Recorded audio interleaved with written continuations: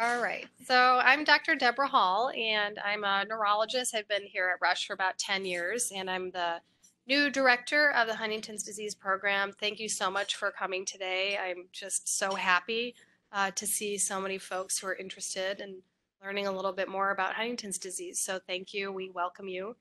Um, Many of you are patients of our practice, so we're happy to see you on a Saturday, and hopefully we can talk through some things we don't have time to talk about in the clinic together. I just wanted to start by saying thank you. So I wanted to thank Melissa, who's in the back. Melissa, please stand up. She organized today, and if you need anything, yes, let's give her a round of applause. And I also wanted to introduce some other folks in our group. Please stand up if you work in our group and wave. So we have Monica, who's a medical assistant in the Huntington's program. Sarah, who's our nurse in the Huntington's program. We have Mark Rosenbaum, our genetic counselor, who's full-time in our group. Teresa Chimura, who's at the research table outside. We have Sam, who you'll be hearing from, our social worker. Kristen, who is our nurse manager in the research division, and Georgianne, who's one of our nurses in the clinic as well. So if you are any of those folks, please stand up and wave. If you need anything today, just find one of them and they'd be happy to help you. I also wanted to say thank you to Teva, who's in the hallway. They provided us with an educational grant today and are very happy to serve the Huntington's community. So at last, I wanted to acknowledge HDSA, who is in the room today. If our representatives from HDSA could stand. I think Emily is here. Holly, yes, please wave. So we are happy to have you with us. We are also partners with HDSA and a Center of Excellence with HDSA. So we're happy to have them here. Yes, welcome. So I just wanted to introduce our first speaker. We are so delighted to have Kathleen Shannon come back as our keynote speaker today. Many of you in the room may know Dr. Shannon. So she is a movement disorder neurologist. She started her undergraduate degree at Northwestern and then received her medical degree here at Rush University and did her training here as well. And she served on our faculty here at Rush for 26 years. I think I've got that right. Does that sound right? Do I have that right? Maybe she can add up the years and tell us when she comes up if I got that right. So she was here. She started and ran the Huntington's disease program here for many years and really built the program. And so we are very excited that the program continues. She has taken a very esteemed position as chair of neurology at University of Wisconsin. So although we've tried to bring her back several times now. She will likely be in Madison for a little longer, but did agree to come back today to speak with us. And she is also very happy to chat with you if you know her over the breaks as well. So I'd like to welcome Dr. Shannon. She's going to talk to us today about research in Huntington's disease.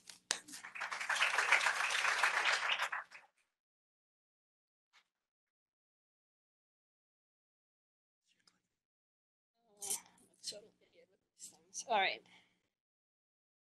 So, okay. Thank you. Well, thanks, Deborah. So happy to be here. I really miss all of my wonderful Huntington's patients here. I'm building a nice program there, but you never forget the people who you learned from and took care of in the early days, and then also the family members that have been such important partners in care of Huntington's patients. So,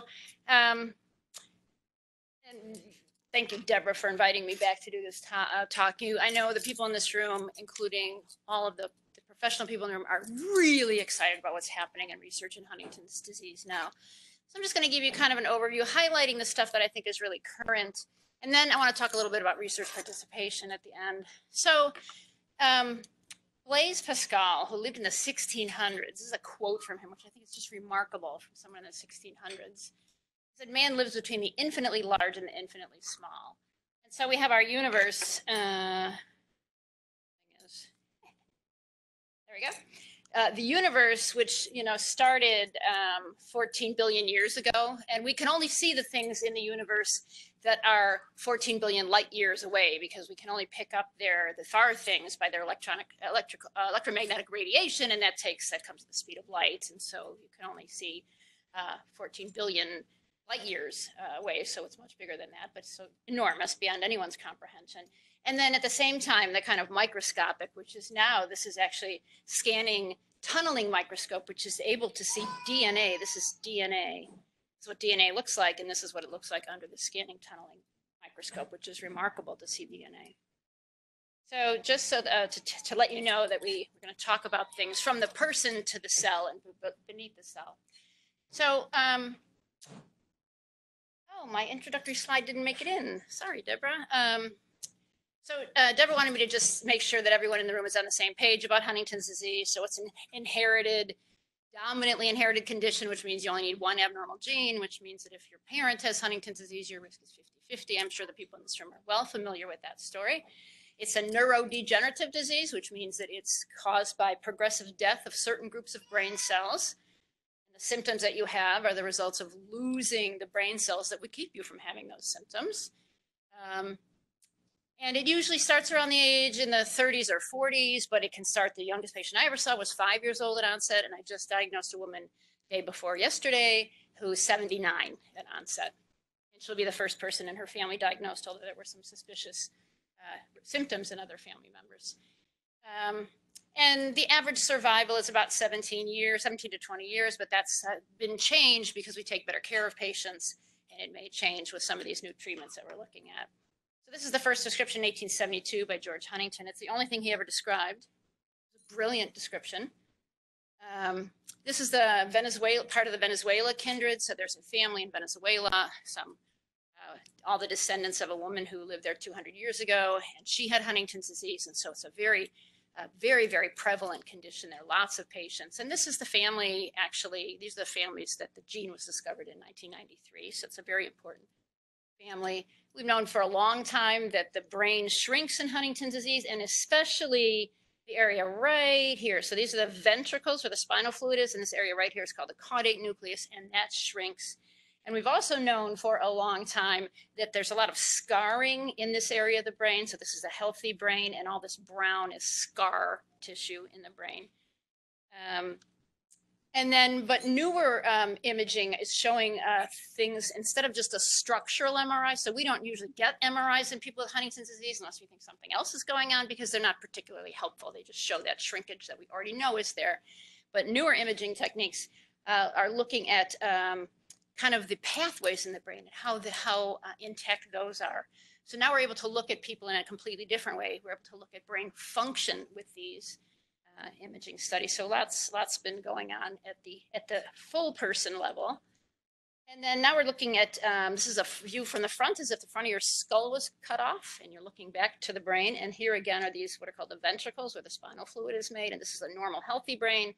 And this is the caudate, what I told you before, healthy. And this is the part that's most affected in Huntington. So the earliest changes in the brain occur here.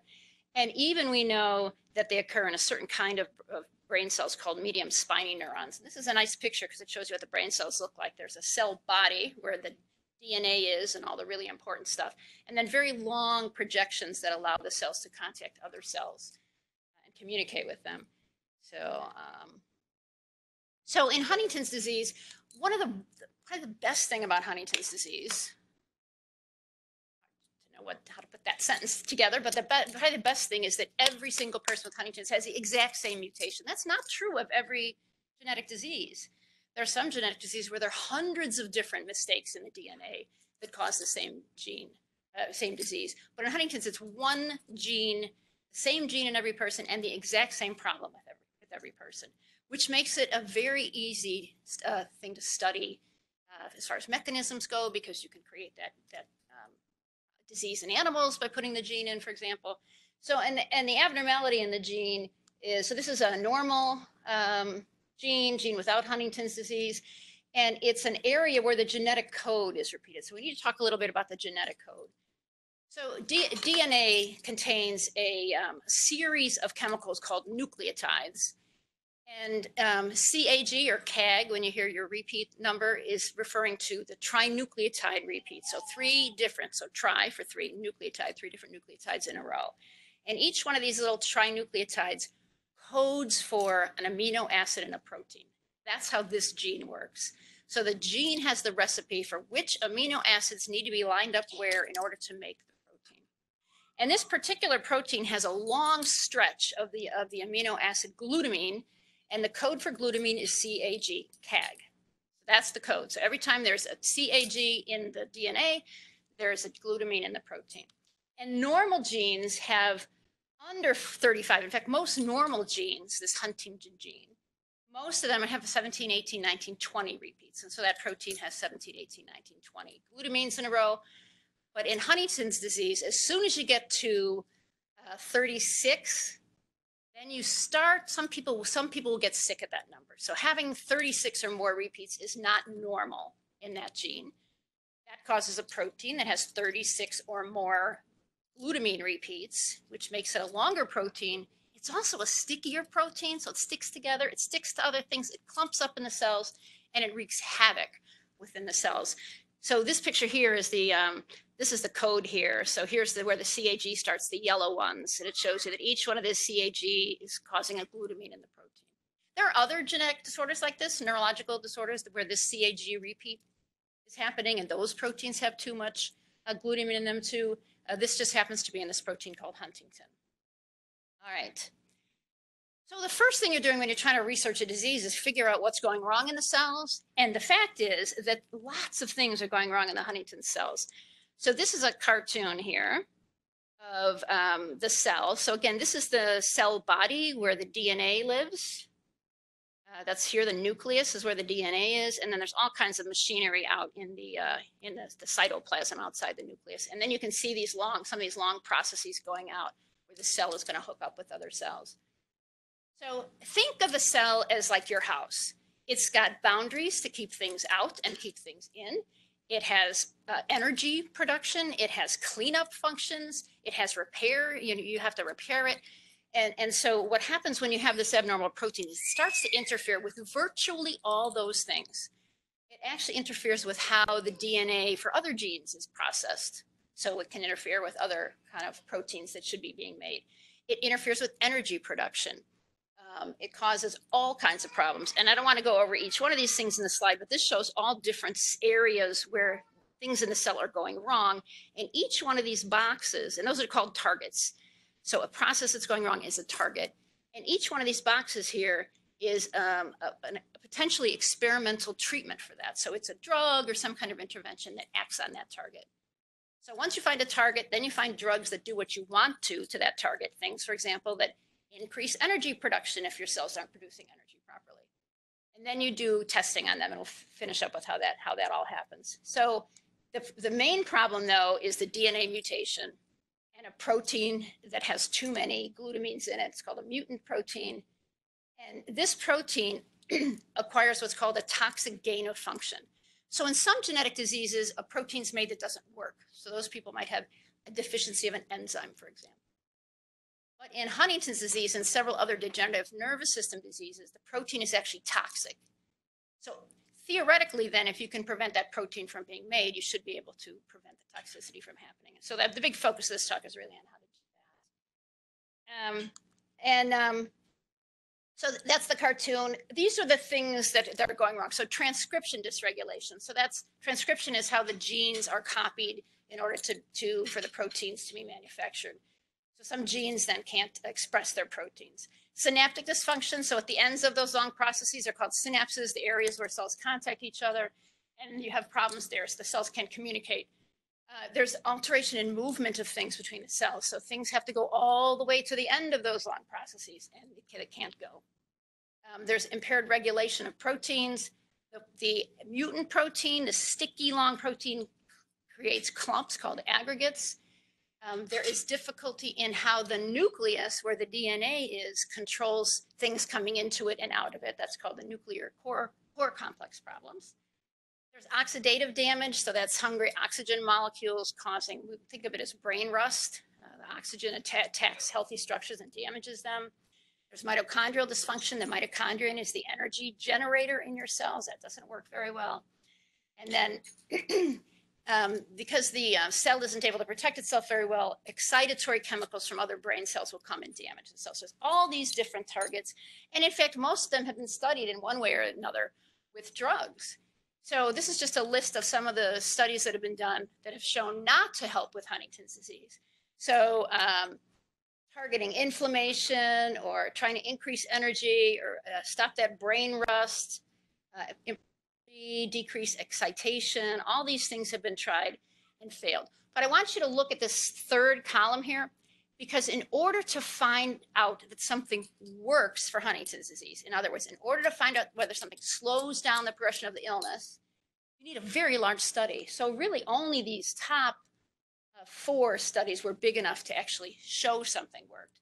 The other ones failed for some other reason, weren't tolerable, or didn't seem to be a signal that it would work. But it was only really the first 4. There haven't been that many big, large studies of Huntington.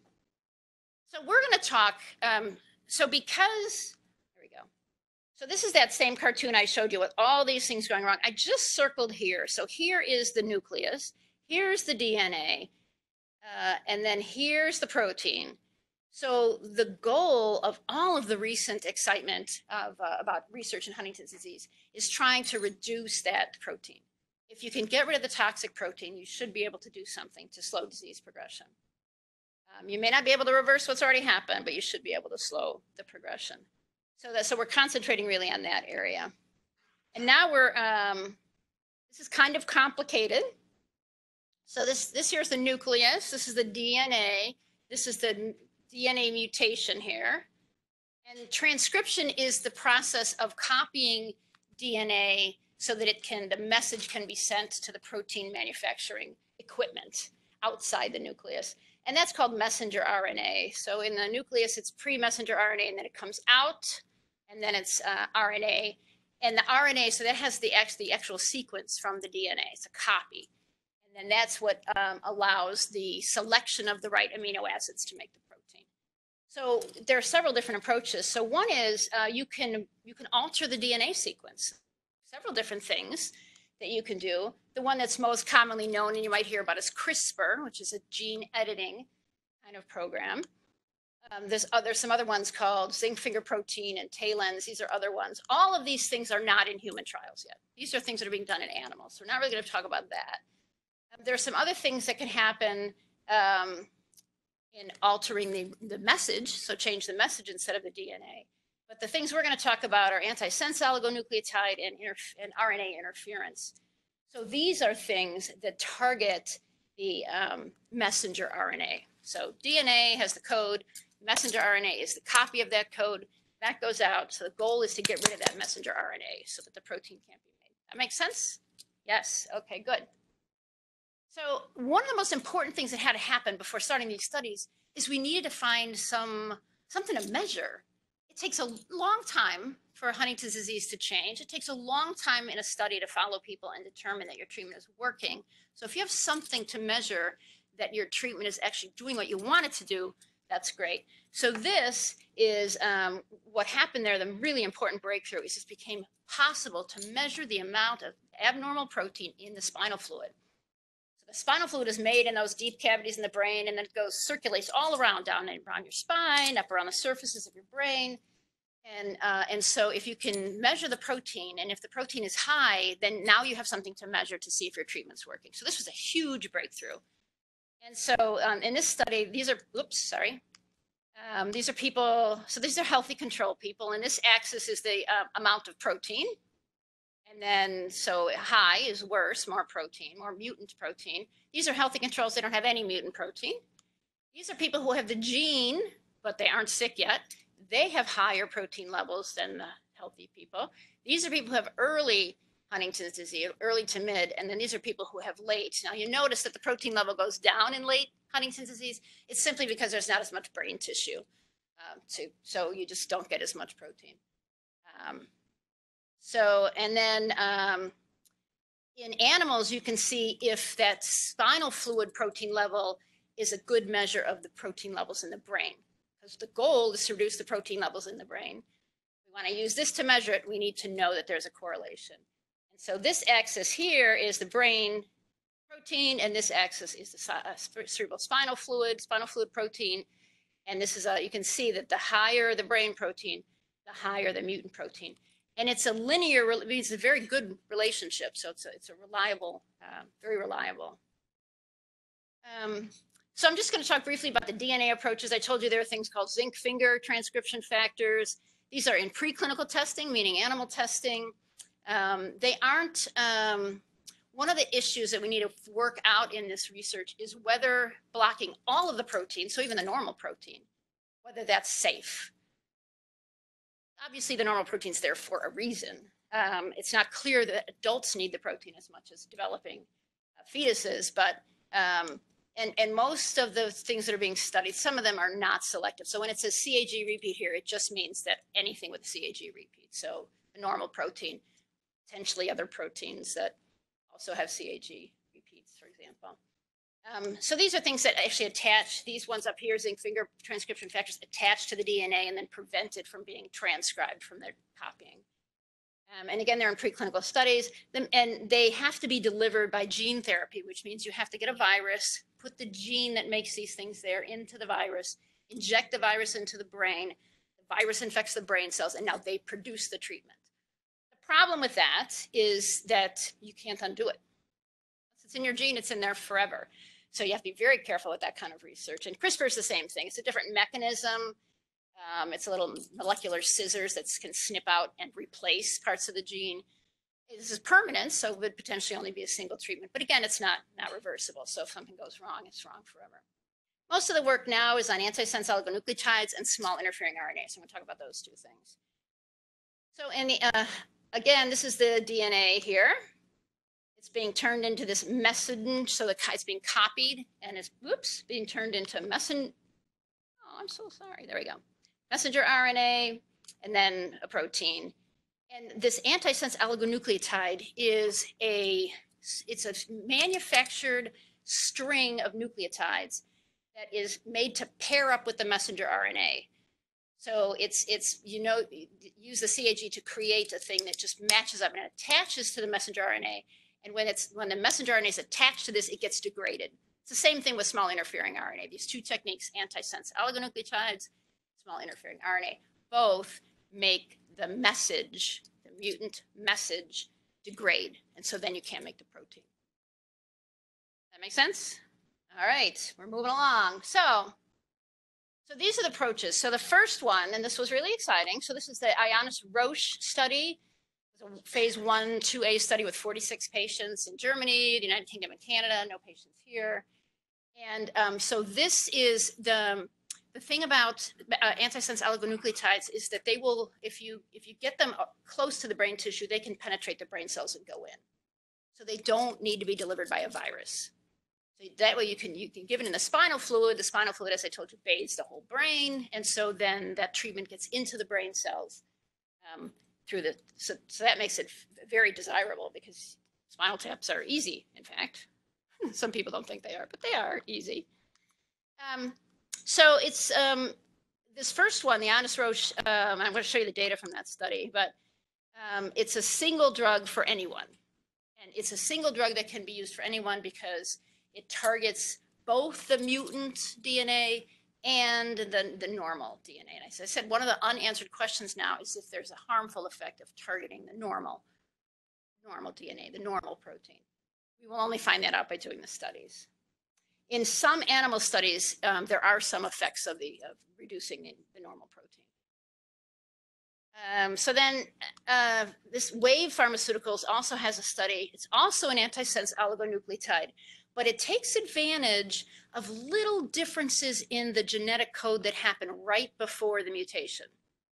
So different people have a little bit of a different code right before the mutation.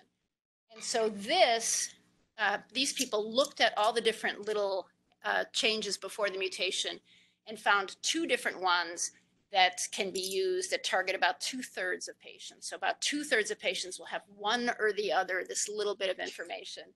And so this Wave antisense oligonucleotide is just like the Ioannis-Roche one, but it can target only the mutant strand. So they run your DNA, they see which little conversation is going on before your particular mutation, and then they give you that one that targets that one. So these studies are just getting going. And again, this is intrathecal, meaning given by a spinal tap. It's targeted, SNP, these little differences in conversation before the mutation are called SNPs. It's SNP sensitive. And there are several drugs. You might need 5 different versions of this to get everyone's able to treat everyone. And 2 of them are entering testing.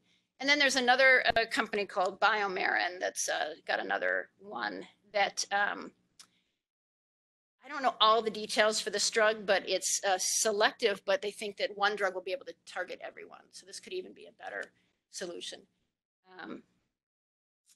So this is the Ionis-Roche study, the 46-person study. So these patients had a little screening period where they had a lot of metrics of how their disease was affecting them. They came in, oh, golly. I've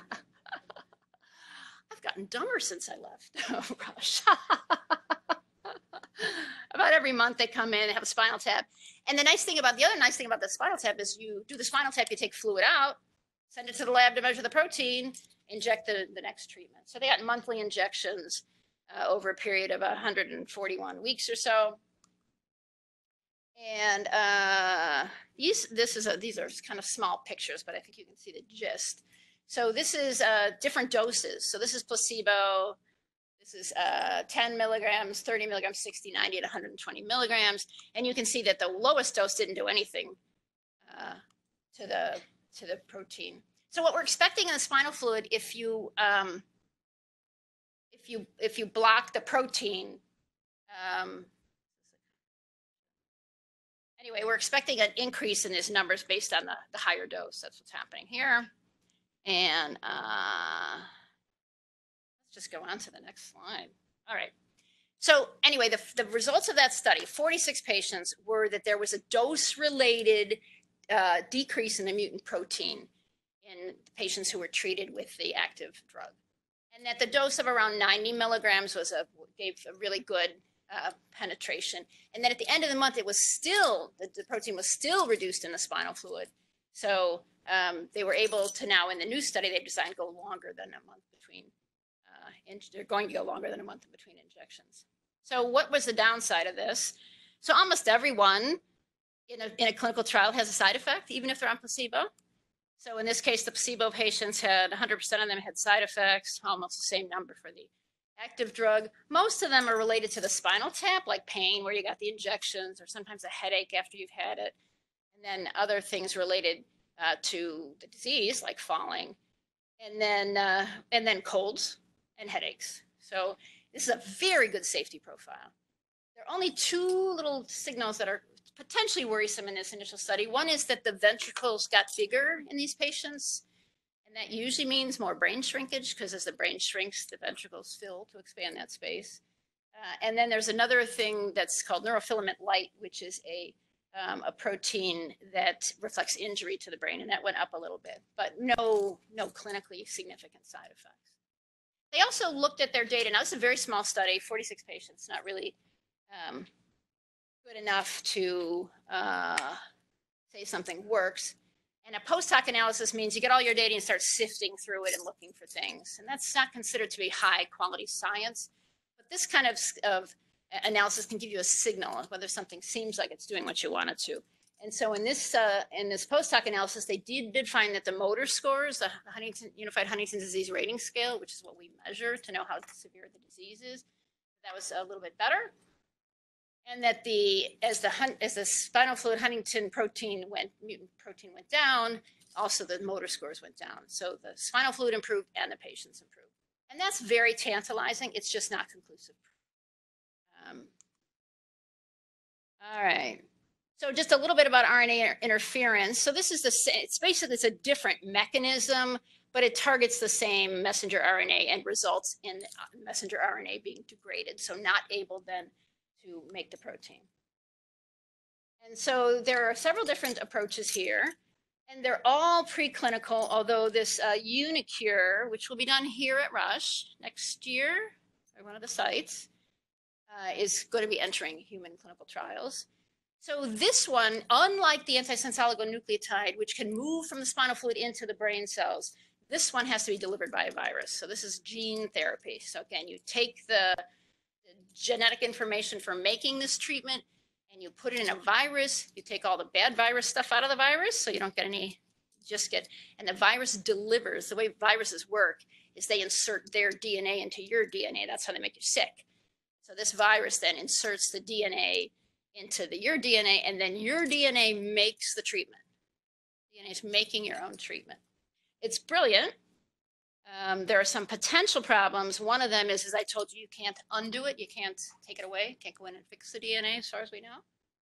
And then also, sometimes the virus can create an immune reaction, like viruses do, so your body can react against that, so there can be inflammation. And also, if the treatment stops working and you need to give it again, that immunity that you've developed might prevent it from working. So your immune system might attack that virus the second time it came in. So again, human trials are needed. And then there's another technique called small molecule splicing modulators. The beauty of this therapy, this is also in animals, it's oral. It could be a pill, but far away from testing. And there are some other things that are going to be looked at, so modifying other genes, et cetera. So just because we're very interested in these things doesn't mean we can ignore all the other potential treatments. So now any questions about that? All right. I just want to talk a little bit about clinical research because people don't, it's very hard when when the news box is talking to you and telling you about some miracle to interpret the significance of that miracle. So it helps to know what clinical trials are all about. So clinical research, it means research in people, simply. A clinical, and that can be, you know, getting autopsies and looking at brain tissue or checking, I mean, there's lots of different kinds of clinical research. A clinical trial is a research study that prospectively, in advance, assigns human beings or groups of human beings to one or more health-related intervention. And that can be an exercise or a drug or just something, or surgery, to evaluate the effects on the health outcome. So there's lots of different kinds of clinical trials, but we're going to be talking about interventional clinical trials where people are assigned to an intervention or a placebo, and then data are collected to see whether the treatment works. So clinical research is how new knowledge is generated, and they help to find new treatments. And they can't be done without participants, but being a participant is not for everyone. So it has something that people have to decide to do, and it's hard work for the patients. It's hard work for the researchers as well.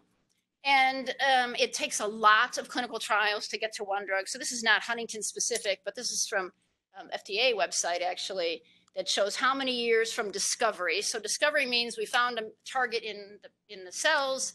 We have a drug that looks like it's going to engage that target. And then it has to go through preclinical testing in the laboratory, kind of chemical testing, a lot of animal testing. And then it goes into phase 1, which is usually when these are the first people to get a drug. Usually want to see how much they can tolerate, what kind of side effects, what kind of doses you can use. A lot of times these are normal people who are research participants, paid research participants often. And then it goes into phase 2. So phase 2 testing is usually small numbers of people. In Huntington's disease, it's going to be less than 100 people, sometimes less than 50 people. So for example, that first Ionis-Roche study, 46 people. And you can't tell in a disease like Huntington's from 46 people whether something's going to work. It will never prove that something works, but it will tell you what kind of side effects people have, what kind of doses they tolerate. So that's the purpose of those. And then you can't get approved based on phase 2 trials. You have to do a phase 3 trial. Now, depending on what you're studying, these can include thousands of people. In Huntington's disease, they generally include somewhere less than 1,000 people. And in these patients, they have to be randomized either to placebo or in some cases, not Huntington's, if there's an effective treatment on the market, they could be on the one that's already on the market or randomly assigned to the treatment that you're studying. And then you get a real good understanding of how the drug's tolerated, what kind of side effects people have, and you're able to collect the data that will allow you to prove to the FDA that your drug works. The whole goal is proving to the FDA that your drug works. And then after it's approved, and that takes a little while, the FDA is getting much faster at this now, then sometimes there'll be additional tests. So a drug that's on the market for high blood pressure could be studied in hair loss, for example. And so that's called phase 4. So it's an approved drug being studied for some other reason. And just these are very sobering. So for every 5,000 to 10,000 discovered potential treatments, one gets approved by the FDA. And only 5 of those ever get to the human clinical trial. And this is trial stage, and this is why research is so expensive. It takes forever, and a lot of animals and people along the way. There's huge oversight for clinical trials to make sure that the rights of research subjects are protected. At the federal level, there are several different organizations, FDA here, National Institutes of Health,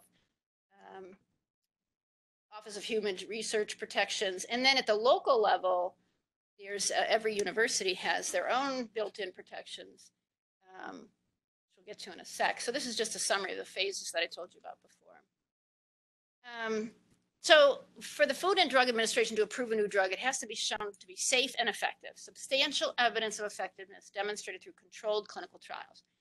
That means randomized, like the flip of a coin. Double blind, meaning the investigator, me, doesn't know whether the person's on the active treatment or placebo, and the person doesn't know whether they're on the active treatment or the placebo. Placebo controlled, so something that looks, tastes, smells, is identical to the treatment in every way, so including injecting a fluid into the spinal canal for the antisense oligonucleotide trials, are typically required. The FDA usually requires 2 large phase 3 studies to approve a drug. And the developer of the treatment has to prove that the benefits outweigh the risks. So all drugs have risks. It's the help that the patients get enough to outweigh any potential risks. And then they also review the package insert to make sure that it's accurate, appropriate, and complete.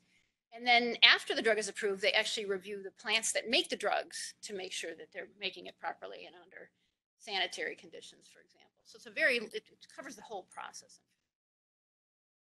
So if you're approached to be in a clinical trial, the first thing that happens is the investigator who's doing that clinical trial will have a clinical trial protocol.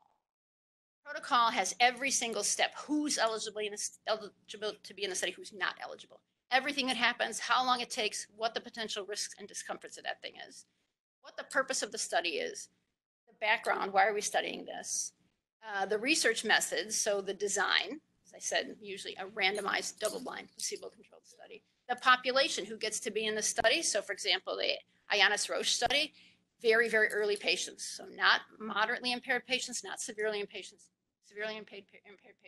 just early patients. And then exclusion criteria. If you're taking a medicine that would interfere with the treatment or make it unsafe. If you have other illnesses that might make it, like cancer, where you're taking real toxic medicines, for example.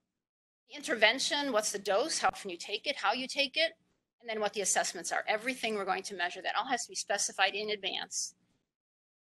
And then that's approved by the FDA, if it's an FDA trial, which most drug trials are. And then at the individual university, so here at Rush University Medical Center, there are IRBs, University of Wisconsin, there are IRBs, an institutional review board. These are groups that are formally designated to review every study that's done at that university. And this says biomedical research involving human subjects, they also approve. There are other committees that also approve animal research. And then there has to be written assurance. We have to assure the government that we are going to comply with all the regulations. And then they approve the protocol. And then if there are any changes in the protocol that happen, they have to approve all of those. And then every year they have to approve every protocol again. These groups are made up of scientists, but they're also made up of attorneys, other people that work in the medical center, and even community volunteers. So community volunteers can come and be on an IRB and help with this process. This is what, in every clinical trial protocol, we'll have a table like this. And this first column is everything that happens. So the first line up here is the person eligible? Did you get consent is the second line. And then it tells each visit, if it's a telephone visit or an in-person visit, exactly what happens. So that has to be followed rigorously. You can't deviate from those protocols. And then every protocol has an informed consent. This is the first thing you see. And it's like a 25-page document. And it says, it has to say by federal regulation that it's research, why you're doing the research, how long it's going to take, what are the procedures, and what do we know about the experimental procedures? Can we say that there are predictable risks? What kind of discomforts do we think you'll have? What are the benefits? Are there any alternatives? Is there some other drug on the market that would do just as good for you? How we keep your information confidential, especially important in genetic diseases. That the data will all be confidential. The FDA can inspect the records and they have access to your name and identifiers, but they're held to the confidentiality standard as well. Whether you get any compensation if you're injured, or whether you get treatment, whether that institution will provide treatment for your illness or injury, how to get answers, who do you call if you have a question, what are your rights as a research subject, and that research is voluntary. And everyone has the right to refuse. So even if you're right in the middle of the spinal tap, you go, wait a minute, I don't want to be in this study anymore. You have the right to leave the study for any reason. You don't lose any benefits. You can still come to your doctors and get the same kind of treatment. Who to contact if you need information for the individual study. Whether if you're a woman of childbearing age, or even a man who's planning on having children, what the risks might be to your unborn fetus. It has to have reasons that we might stop the study. So even if you're feeling great, you're loving the study, we may say we have to stop the study. We have to tell you what reasons that might be. If it's going to cost you anything more to participate. And then if you decide that you want to leave the study, are there any potential consequences? So could something adverse happen because you stopped the treatment suddenly? And then it always has to have a statement that if we learn something new about your disease, or if another treatment becomes available, we have to tell you that. We can't keep you in a study and not inform you that there are other things available. And then they also require that you know how many people are in the study. Now, a lot of times people want to, you want to know where the studies are and what's happening. And there are a couple of really good resources. So this is clinicaltrials.gov. This is a government program of our US government website. And what happened here was, for a while, people would do studies and then they would publish them. And what they would do is they collect a bunch of data and then they would pour through the data to find something that was significant. It's called data mining. And then they would report that. And that's not considered good science. You need to decide ahead of time what you're going to measure. We want to show that we can slow the progression of this rating scale by 20%. That's what we want to show. This is the data we're going to collect. This is how we're going to analyze it to show that. And so the editors of all the journals got together and said, we're just not going to publish these anymore unless we know in advance what the plan was. What are they planning to measure? And what are they defining as success? And so this website now is where all these trials are registered. So every single study in the whole world, because they want to be published, is registered at this. So it's a great place to go and look. You can look at a map and see where all the studies are happening. I see a lot of them in the US. Many studies now are multinational. So for example, the new Roche Genentech trial, the ASO trial, is multinational. And so I just picked some from, and what happens is you can look at it in a table too, and you can click on it. You can see where the study is being done, who to contact if you want to participate, who's eligible for the study. You can read everything about it. And I, for example, have a patient in Wisconsin who's now traveled to Toledo for 3 years, every 3 months for one study. And now he's flying to Seattle to be in the antisense oligonucleotide trial. And he found those places and contacted the people to get enrolled in those. So there's a bunch of things being studied. So this is a stem cell thing in Brazil, deep brain stimulation. This is a drug that helps your cells remove abnormal proteins. It's not exactly clear what this is in China. Symptomatic therapy, an anti-inflammatory medication, exercise studies. This is the extension study. So often if you're in a study that's planned to last 2 years, you want to say, well, what happens to me at the end of the 2 years? What if I'm doing better? Many drug companies will have an extension study where everyone's able to go on to the active treatment at the end of the original study. So that's this one. This is that's the one for the 46 people who were in the original study. And then anyone who graduates from the current study will be able to go into there. So they're anticipating as many as 950 people in that study eventually. And then another kind of oral solution as well. So you can look on that and read.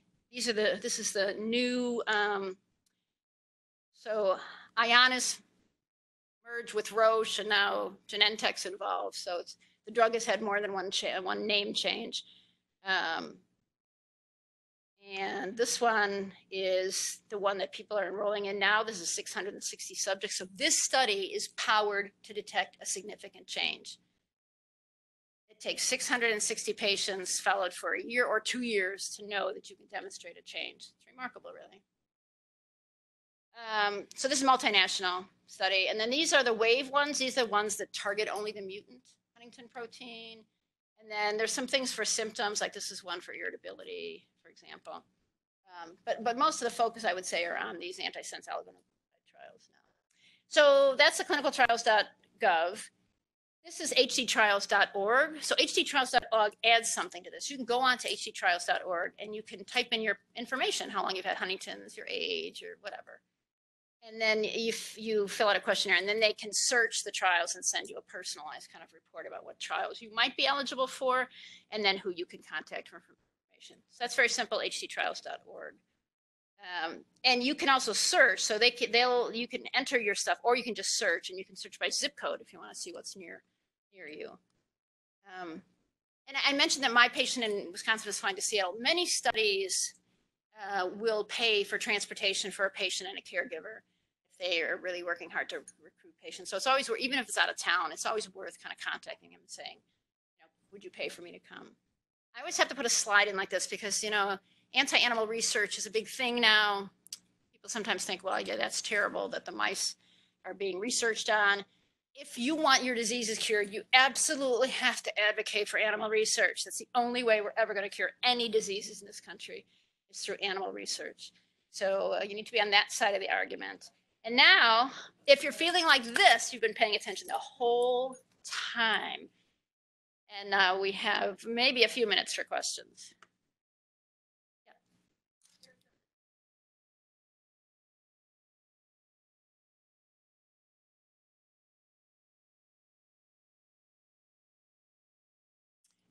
That's a pretty vague. I'm not. The only one I know of is the antisense oligonucleotide in the UK. Yeah. Has anyone heard about that or know something more about that? You don't know what kind of a drug it is. Testing. Hard to say.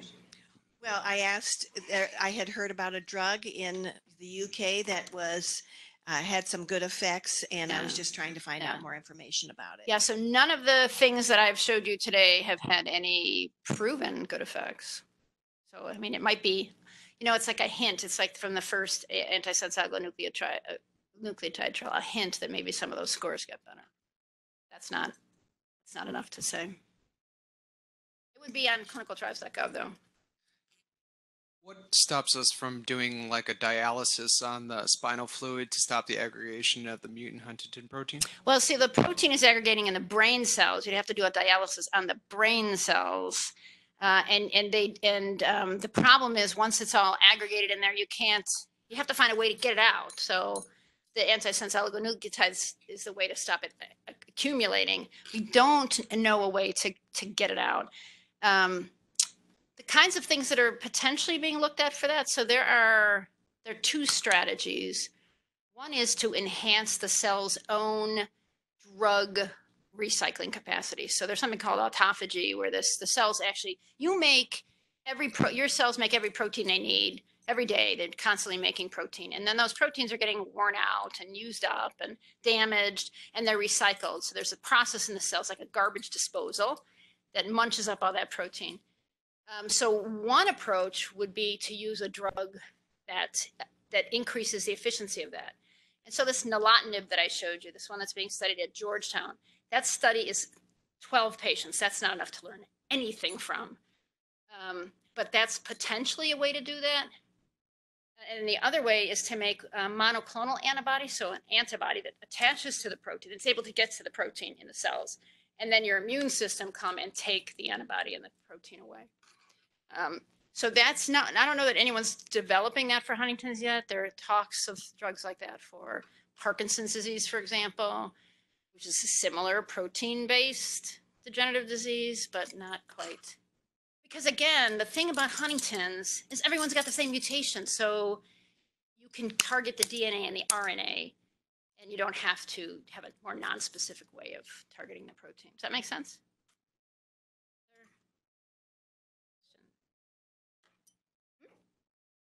Yeah, we'll have a panel right on time, I think. All right, thank you very much.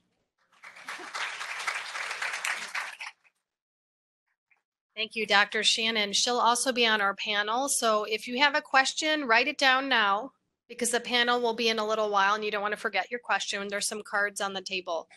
So I'd next like to introduce Dr. Charlotte Anderson. Dr. Anderson is a neuropsychologist who works in the Rush group. Many of you may have met her. She does a host of services in our group, including testing of memory and thinking, and also counseling. So, Dr. Anderson.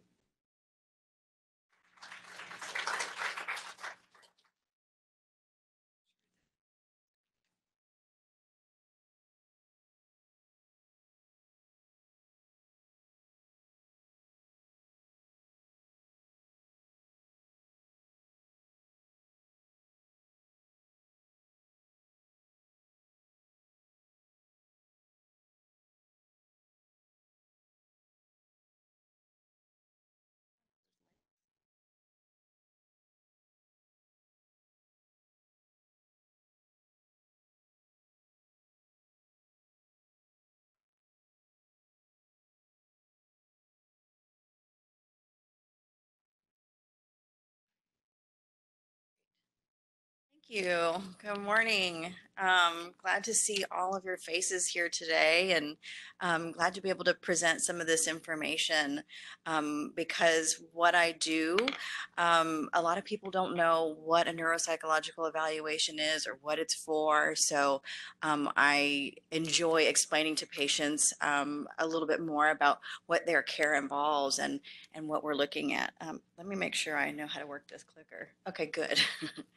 Um, so I've been at Rush here for about 5 years almost, and I've been part of the Huntington's clinic since the beginning.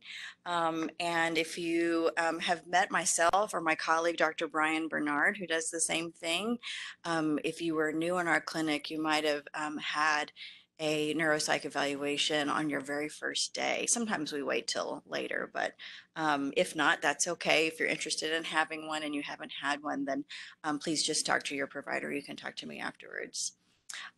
So Huntington's disease symptoms fall into three major categories.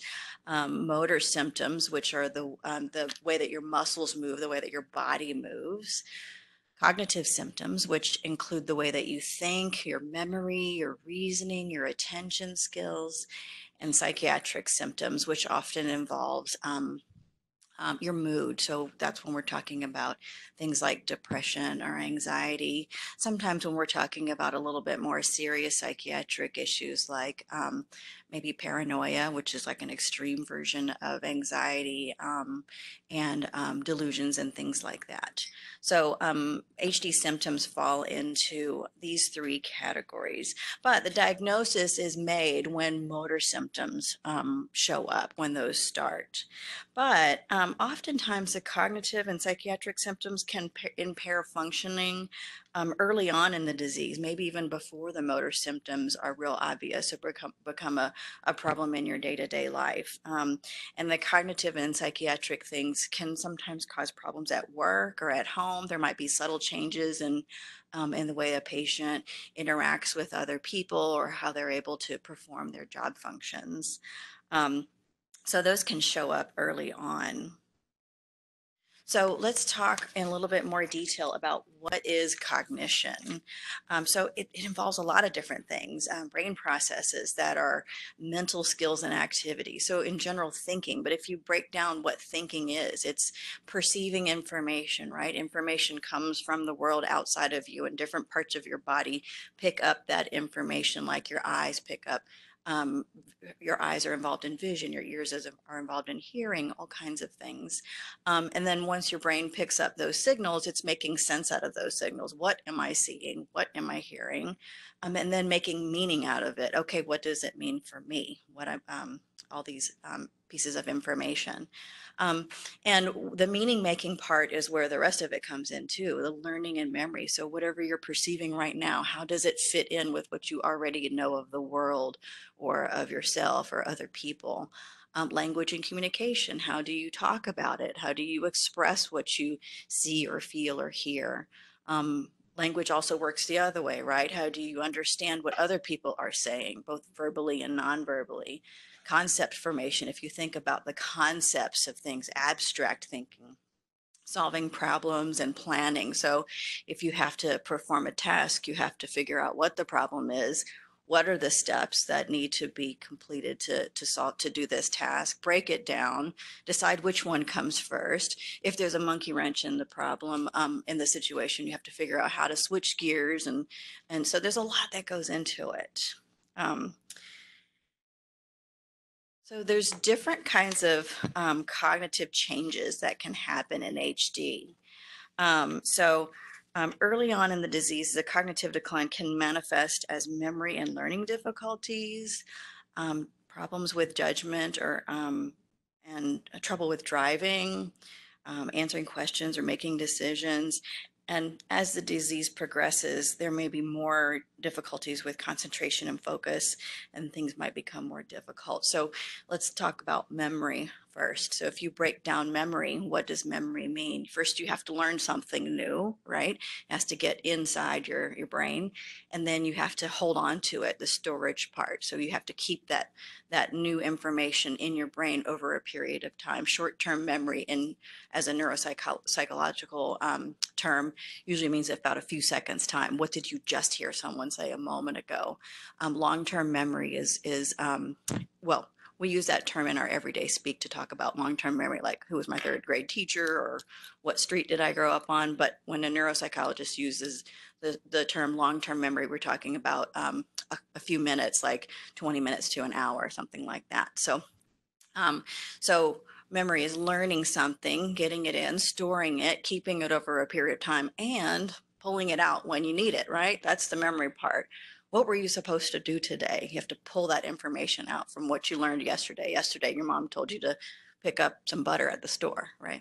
And then there's another part of memory that we don't think about as much, but it's called recognition, right? So were you supposed to get butter or milk?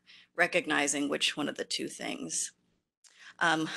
Perception, we talked about that already in some detail, but when we talk about everyday living, perception involves your depth perception, right? Can you perceive how far down you have to step in order to go down the stairs? Can you see where the curb ends and where the street begins? Can you see, or can you have a sense of where the end of your car is, so you know how far to pull up before you're going to hit that pole in front of you? Visual identification, being able to see something and know what it is. Is that a hammock or is that a net, right? They have very similar properties, and being able to understand what the purpose of those things are. Executive functioning is a very fancy term that involves a lot of different things, but it involves sort of the complex parts of thinking, where you have to make plans and anticipate consequences. If you think about what's involved when you anticipate a consequence, when you think, okay, I'm going to go do this thing, what are the possible situations that could arise? It's based on your entire wealth of knowledge as a human person, having done similar things in the past, to be able to estimate the likelihood. Okay, if I go to this party, I know this guy's going to be there, and what's the likelihood that I'm going to run into it? Has to do with how many people might be there, what kind of a party is. All those pieces of information get consolidated into your brain in order to make a decision. Am I going to go? Am I going to not go? Multitasking, right? Stirring the pot, talking on the phone at the same time, and also kind of keeping a running list of what you might need when you go to Home Depot later today, all those things. Language and communication, we talked about that before, the difference between receptive and expressive language. But one of the problems that often shows up fairly early on in Huntington's disease and other neurodegenerative disorders is word finding issues. So you know what you want to say, you know what you're trying to express, but that one word, you're looking for it. What is the word I'm looking for? Oh, sympathize, right? Or it might take you a few hours before you can think of the word that you wanted to use. And sometimes that will derail a conversation, right? If you get so stuck on trying to find that one word that you wanted to use, like, oh, spatula, that's what I was trying to say. You can kind of lose your focus in your conversation. So it seems like a simple thing, but it can really have a big impact on your communication.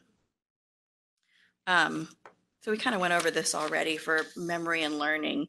It's the ability to acquire new information or modify your existing knowledge. So let's say you always thought Huntington's disease involved something, but you learned a new piece of information. So you have to kind of adjust what your thinking is about a particular concept based on this new information. And certainly it will affect your behaviors and your values and your preferences. So here's an example of learning. So remember, somebody says, do you remember you're going to be meeting with John on Thursday, right? So the recall or the retrieval part, let's say the next day, somebody asks you, who are you meeting with? And you have to pull out that information. It's kind of like sorting through your file system in your brain to figure out where that information is. When is that meeting supposed to be? Sometimes that can be difficult. Early on, there'll be changes in the recall part of it, but sometimes recognition is preserved for longer. So that way, cues can help. Are you supposed to be meeting with Chris or Pat? Oh, okay, that's right. I remember it was with Pat. Was the meeting on Thursday or Friday? That's right, it was on Thursday. And I remember that because I also have to go to my dermatologist appointment on Thursday. So there's different types of memory.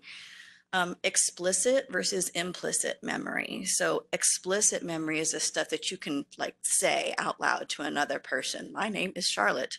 I was born on July the 19th. That's a date. A fact about me is that I grew up in Huntsville, Alabama. I can just say that out loud. Implicit memory is a little bit different. That's often preserved longer when there are cognitive difficulties. So those are skill type memories. So learning how to tie your shoelaces, it's a little bit more difficult to verbalize. You don't say to tie your shoelaces, you do this. You'd have to explain it in a very long way, right? Or muscle memory. Some people call it that. Muscle memory isn't really memory within your muscles, but it has to do with procedures that you remember how to do and you kind of do automatically. Like driving, right? If you remember when you learned how to drive, somebody explained it to you pretty explicitly. Put your foot on the brake, and then take the gear shift and put it into drive, all of that. But after you learn those basics, you just kind of do it without thinking. That's also memory too. It's just a little more implicit. So this all involves combining lots of pieces of information. So perceptual skills, I talked briefly earlier about some of the basics in terms of perceiving like visual differences. Where does the curb end? Where does the street start? But it also has to do with more subtle things like your sense of time, right? We all have a sense of how much time has passed, even if you don't look at your watch or your phone, you can kind of tell it's been about 5 minutes or it's been about an hour or so. Sometimes that can be impaired. So people will sometimes say, I've lost my sense of time. Like I can't tell whether something happened yesterday or did it happen 3 weeks ago. Or other people will notice that in their patient who has Huntington's disease. That may also contribute to why somebody is always running late. So think about the early disease process and how that might affect your work if you're constantly arriving at work late and you really don't know why because your routine in the morning hasn't changed. Nothing else is different. It might be that sense of time that used to be what told you, okay, you need to hurry up now. This is taking too long. You're going to be late is kind of impaired.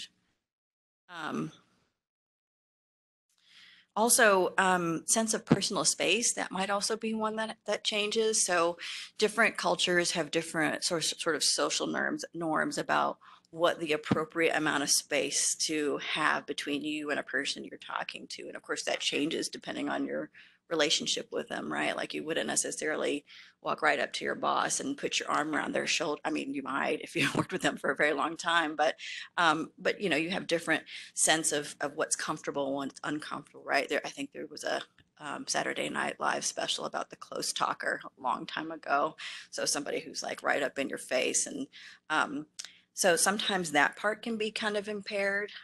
The awareness of social norms, like picking up on other people's bodily postures that tells you this person's uncomfortable. I might need to back up a little bit. So some of those things might be impaired too. And also the ability to judge the distance between your own body and where something else is, like the corner of a coffee table. So that might lead to bumping into things in your own house. You don't necessarily, like an environment where you're real familiar with it, you don't necessarily need to see the corner of the coffee table to know that it's there and kind of go around it so you don't bump into it because you have that sense already. Sometimes that can be impaired as well. Smell identification, I think that was left over from a different slide from before. That's often more an issue with Parkinson's disease than it is with Huntington's. But in terms of emotion recognition, this may also be an issue. So being able to perceive other people's facial expressions, there is such a thing as called a micro expression, which is a very quick shift in somebody's facial expression that lasts like a split second, and often kind of sets the tone for whatever interaction you're about to have. If you've ever had an argument with a loved one, you have experienced this before, where you saw something on their face and something's going to happen, even though there's no actual obvious reason why you're about to get into a fight, but that's going to happen, right? A lot of that is based on micro expression, facial expressions. So that you can understand how that might have an impact on your social relationships if you're having a difficulty picking up on some of those social cues. Okay, so back to executive functioning. So these are functions that are for the most part managed by the frontal lobes. Those are the lobes of your brain that are most developed in terms of evolution. They're in the front part of your brain, which is why they're called the frontal lobes. And they manage a lot of different things. So processing speed, so how quickly you can take in new information, decide what to do about it, and then execute some sort of behavior. How quickly that happens. So sometimes in Huntington's disease, that can be either slower, processing speed can become slower, or it's early on in the process. It may not be slower, but it takes more effort. You get more worn out just to do the same thing, just to balance your checkbook. You notice that it becomes more of a pain in the butt than it used to be for no particular reason at all. So some people will say, oh, my math skills are down. I can't do math anymore. May not necessarily be math per se, because you still know what 7 + 3 is, but it might take more effort to do multiple calculations over and over, like you do if you balance your checkbook, if anybody does that anymore. I just use online banking and go by it, but because it's a pain in the butt.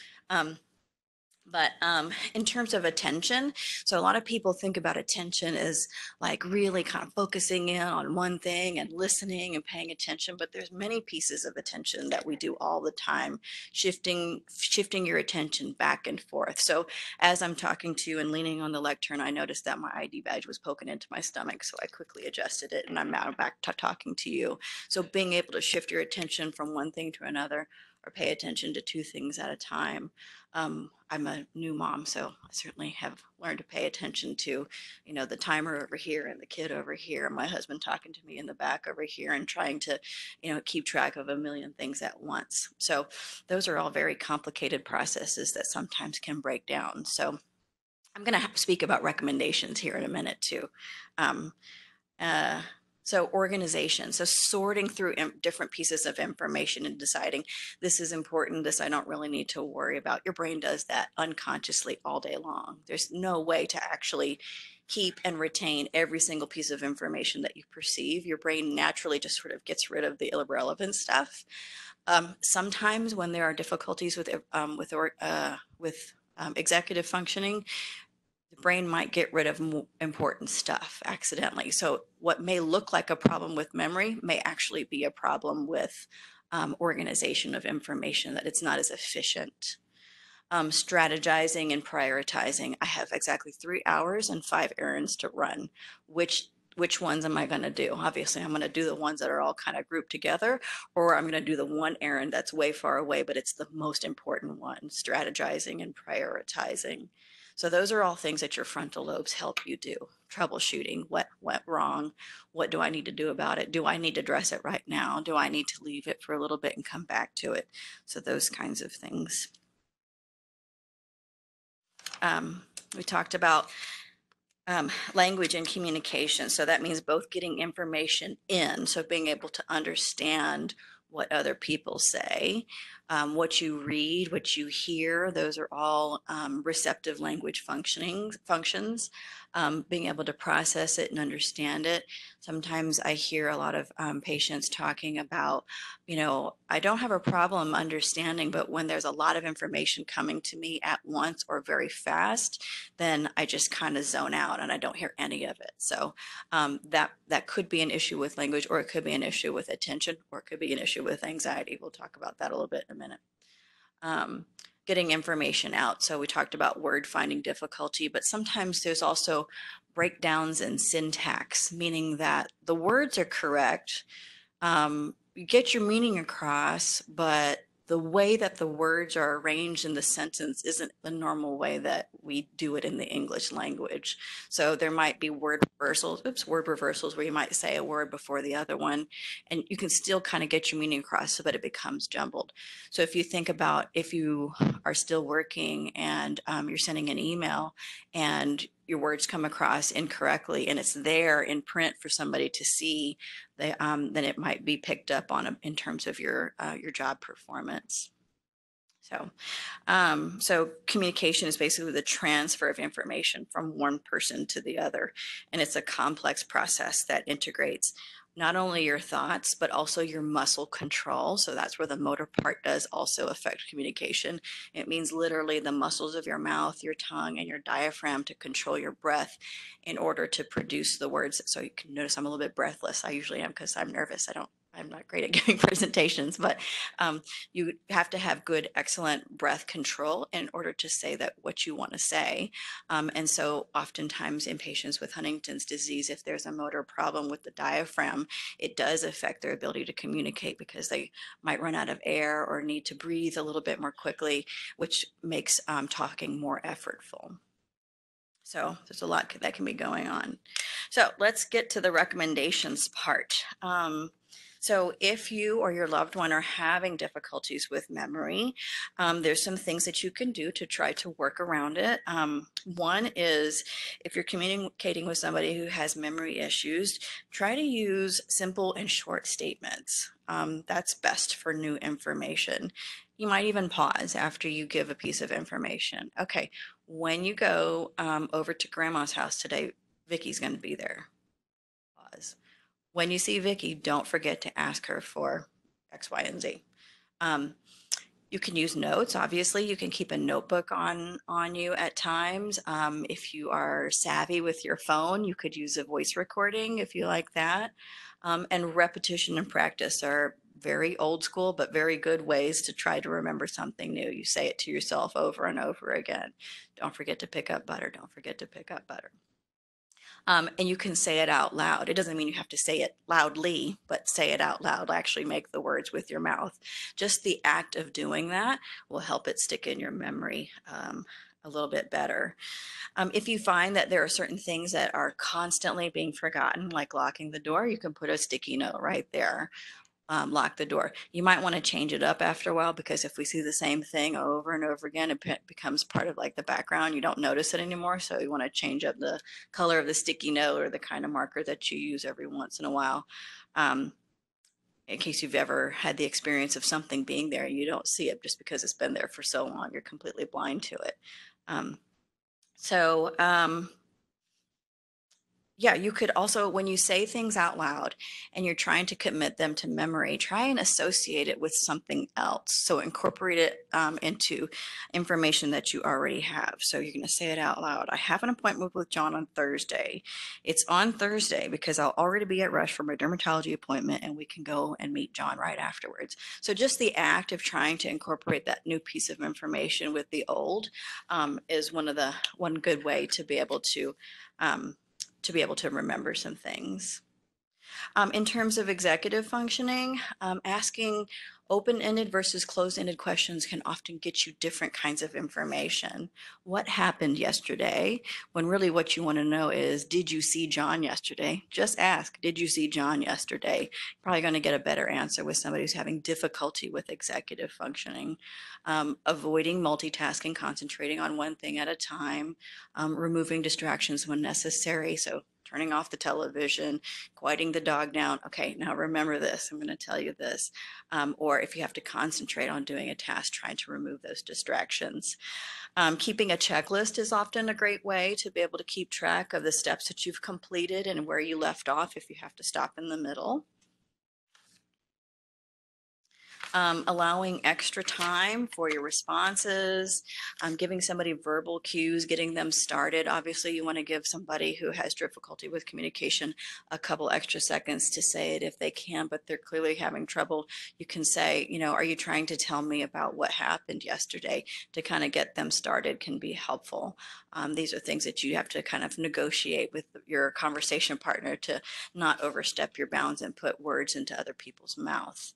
And ask for clarification. If you understand what somebody with HD is saying, ask them to repeat it. Don't pretend that you do understand, because you might get an important detail wrong, and that would not be good. So I'm going to skip over a couple of slides because I'm running out of time. But how do we determine if there are cognitive deficits? That's when you have a neuropsychological evaluation, which involves an interview, some paper and pencil tests, and then oftentimes I can provide feedback and recommendations the next time you come in for your clinic visit, or if we need to do it over the phone, we can do that. It usually takes about 1.5 to 2 hours in our clinic. There are different kinds of neuropsych evaluations. Some of them take a really long time. We don't have to do that, all of that all the time. And it should be done by a neuropsychologist. And it happens in our clinic all the time. So if you wanted to schedule one, you are welcome to do so. That is all I have to say. Questions? Thank you.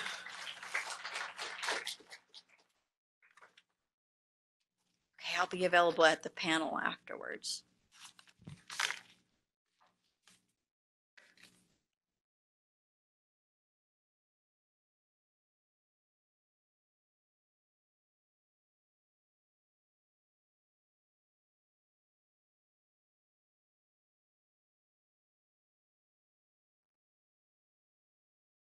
All right. So I hope you're getting some useful information. There may be just a little bit of overlap in my slides, so I'll tell you. We just got a bunch of good recommendations from Dr. Anderson. So I'm Deborah Hall. I'm a movement disorder neurologist. I've met many of you, and you've noticed that frequently Krista, our physician assistant, and I are powwowing at the end of your visit, talking about what just happened as far as what did you discuss and what should we do. And so this is kind of a brief 20-minute introduction of what we're thinking about when we're thinking about how to treat a particular problem. So here's an outline of a few of the things I'm going to talk about today. I really can't go through every medicine in great detail in 20 minutes, but hopefully you can take the PowerPoint home with you, and you can always bring it to the clinic if you have questions about a particular medicine or a particular symptom. We could talk about it again during the visit if you think it pertains to you. So we're just going to quickly review symptoms of the disease, the goals of care in the clinic, symptom treatment versus disease modifying treatments, treating the various symptoms, and some things that we may pertain to some patients who are coming in. So the symptoms of Huntington's disease, you heard an introduction slide by Dr. Shannon, but frequently patients will have symptoms in one of these three categories or all three of the categories. Everybody is a little bit different. There'll be problems with movement, problems in the psychiatric realm, or problems in the cognitive realm. And we just heard about the cognitive realm from Dr. Anderson. So as far as movement, extra movements, or what we call chorea, are very common in Huntington's disease, and we have some medicines that we will typically prescribe if these become problematic for patients. We also are spending a lot of time in the clinic addressing balance difficulties and falls. And of course, we're very worried when people start falling because we're afraid you're going to have an injury, right? So people will fall and break their hip, or they'll fall and hit their head. And so these sorts of things, when they start to happen, we like to try to address it during your visit. Cognitive issues we just heard a little bit about memory decline, but there's some other things like personality change or a loss of insight. So sometimes the patient who has Huntington's may not recognize some of their symptoms, and so we'll frequently be interviewing the family with the patient in the clinic. And then finally, psychiatric symptoms. And some of these can be a bigger problem than even the movement issues. So we'll have problems with irritability, patients may have anxiety, they may have problems with their mood, they may be feeling a little sad or down. Sometimes patients will have what we call delusions, and I put a definition on here, kind of fixed thoughts or things that might not be true. Some patients will have hallucinations, they'll see or hear things that aren't there, And these types of symptoms are actually quite common in our clinic in general, not just Huntington's disease. And then suicidality, or kind of increased risk of suicide. And we'll talk about that as well. So this slide, I think we like to think about the disease and how it changes over time. And so this also helps us as far as treating symptoms in the clinic. So if we look at this, I don't know if I have a pointer. So if you see here, this is kind of the general kind of course of Huntington's disease. So in the beginning over here, patients may be gene positive but not have any symptoms yet. And then right around here, they'll get the diagnosis based on some of the symptoms that they have. So chorea or the extra movements, they may have motor problems or mild cognitive problems. And then there's they will kind of progress through the stages, and then their symptoms will progress as well. And not every patient is the same in the clinic. Everybody looks a little different. And so what we're addressing in one visit might look very different when we're seeing a patient 20 minutes later. And so everyone is a little different. And at the same time, as these things are happening, we see changes in the brain. So the goals of care, we really want to improve quality of life. We really want folks to be able to do those things that they like to do for as long as possible. And when we're talking to folks in the clinic, it could be a realm of different things. Someone may have a hobby they want to continue doing, so we'll be trying to sort out if we can provide a medication or therapy to allow people to do the hobby. We obviously want to keep people as independent as possible for as long as possible. We want to make sure that people are safe. So again, protect people from falling or injuring themselves. We want to keep patients at home as long as possible for that patient and for their family. And also we would like to slow the disease down, although that's not quite possible. We're hoping it's coming. So as far as symptom control versus disease modifying treatments, I just added this slide because there are kind of two ways that I like to think about neurological disease. We can try to treat symptoms. So if you come in and you have problems with your balance, we can try to treat that symptom. But really what we'd like to do ultimately is slow the disease down or stop the disease. And a lot of times we don't use the term cure in brain disease because we don't really have good examples of full cures at this point. But if we could modify what happens in the disease, I think that is the ultimate goal. And so Dr. Shannon started with a very nice talk about all the things that are happening in the research world to modify the course of disease. But until we have those therapies and everybody's able to get them, we're going to keep trying to treat symptoms. So this particular 20 minutes is really talking about treating the symptoms. Now, we also heard a lot about research that's ongoing. And I've got a couple little graphs down here. So DMT stands for disease modifying therapy. Really, if we have something to slow the disease down, we're probably going to want to give it earlier in the disease rather than later. We really want to get it all the way back here before people even have symptoms. So I think hopefully in the future, we will have something we can give right here, and we don't necessarily have to be worrying about all these symptoms in the clinic. I think Dr. Shannon gave us some hope that we're heading that way. So the first symptom I'd like to address is chorea. And this is kind of some of the things that we do if we see a patient in the clinic. So if a patient comes in and they have chorea and it's on the milder side, a lot of times we will pull a milder medicine, amantadine, to treat the chorea. And actually, when I came back into the Huntington's clinic, many of the patients were already on amantadine. I think this was a medication Dr. Shannon would use as well. And what will happen, though, is sometimes it's not quite strong enough to treat the chorea, and people are still having symptoms. So then we'll kind of move to a more moderate or stronger medicine. And these medicines are now FDA approved, and they're called VMAT2 inhibitors. So tetrabenazine was the first to be approved. And that particular medication, because it was first on the market, we had a little bit of experience giving it, but had some side effects. And so there's now a second option, and that's deutetrabenazine. So both of these medications are kind of specialty medications, and any of you who are on these medications know there is a little paperwork to fill out. And what will happen is that we'll typically start on a low dose and work our way up over time. So some patients will require a higher dose of these medications because their chorea might be a little bit more severe, whereas other patients have milder symptoms and we can really keep it at a lower dose. Now, as far as patients who may have other symptoms, so say we have a patient who's got hallucinations plus they have chorea, we might choose a different medication. We may instead choose a medicine that's blocking dopamine. So these medications, a lot of times they're called neuroleptics or antipsychotics. would include a different range of medicines. And these are some of the ones that we'll use in the clinic. Risperidone, aripiprazole, haloperidol, olanzapine. For some of you on haloperidol who may be on it for a long time, you may know we had a little bit of a shortage or a problem getting it earlier this year. I think that's been resolved, but these are medications that have been around for quite some time. Now, tetrabenazine, this is a little picture on the left. I don't expect anyone to be able to read that, but just in understanding how these medications work, you can see that this is kind of the end of a nerve here, and it's talking to the next one over here. And what you can see is that there's these tiny little vesicles in the nerve, and these vesicles store dopamine.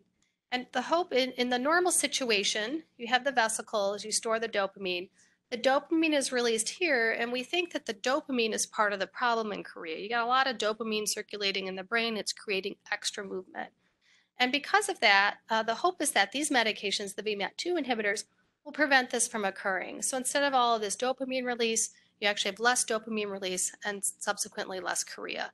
So this type of medication really has not been around that long. So we're very fortunate we have this option to treat chorea. And you can see here our FDA approval was very exciting when this happened, and the compounds are chemically similar. Now, some of the times patients will say, well, why am I on a different medication than the other person I talked to in the support group last week? And how do you make a decision about what to give?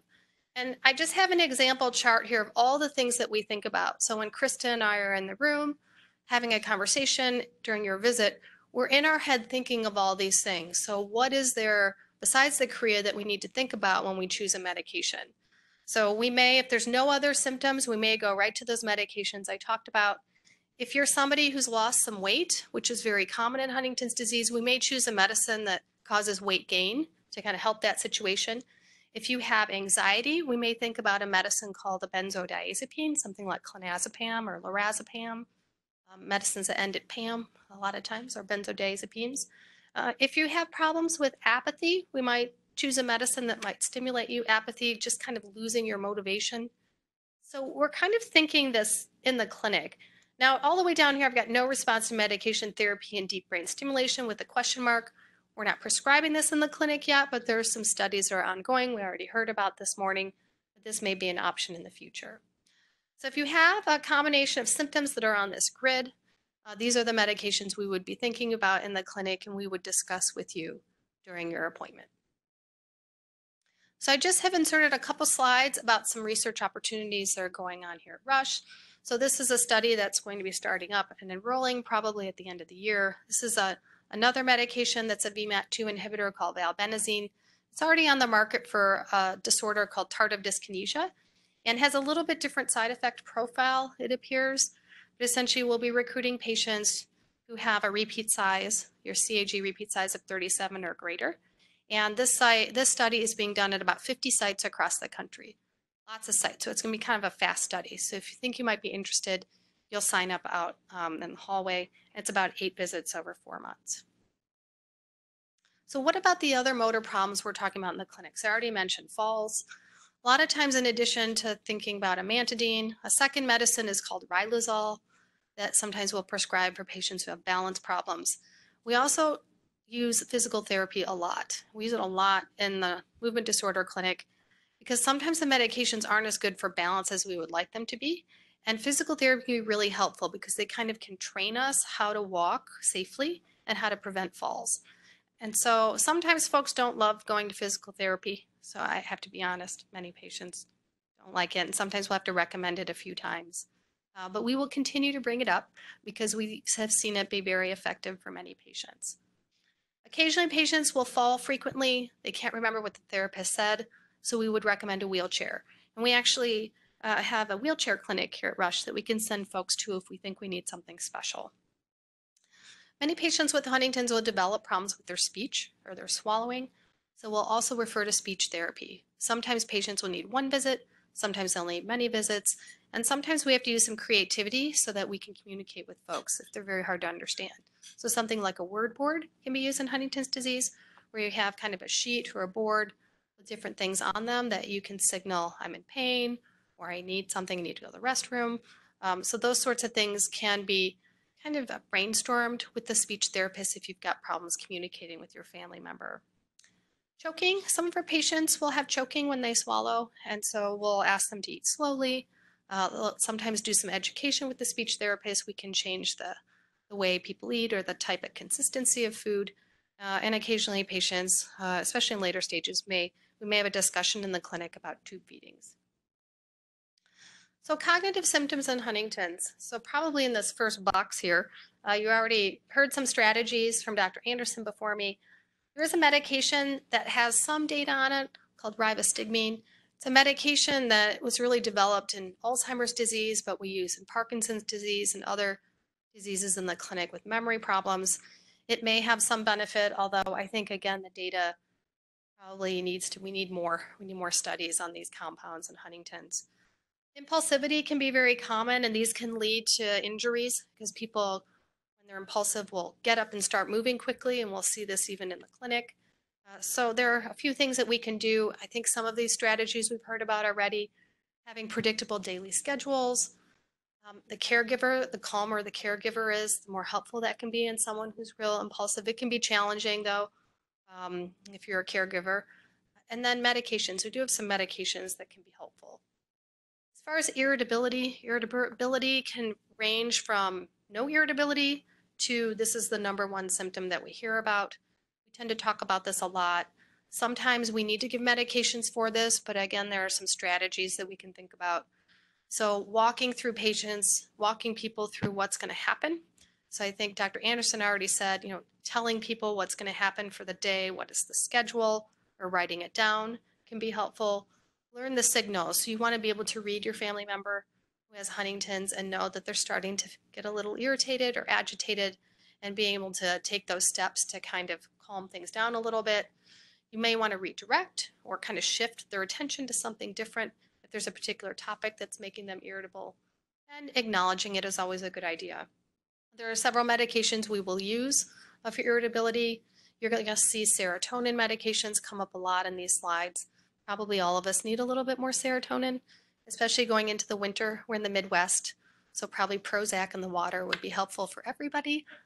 That and our light therapy box that I like to talk about as we lose the sun for 6 months. But essentially, serotonin medicines can be very helpful in Huntington's.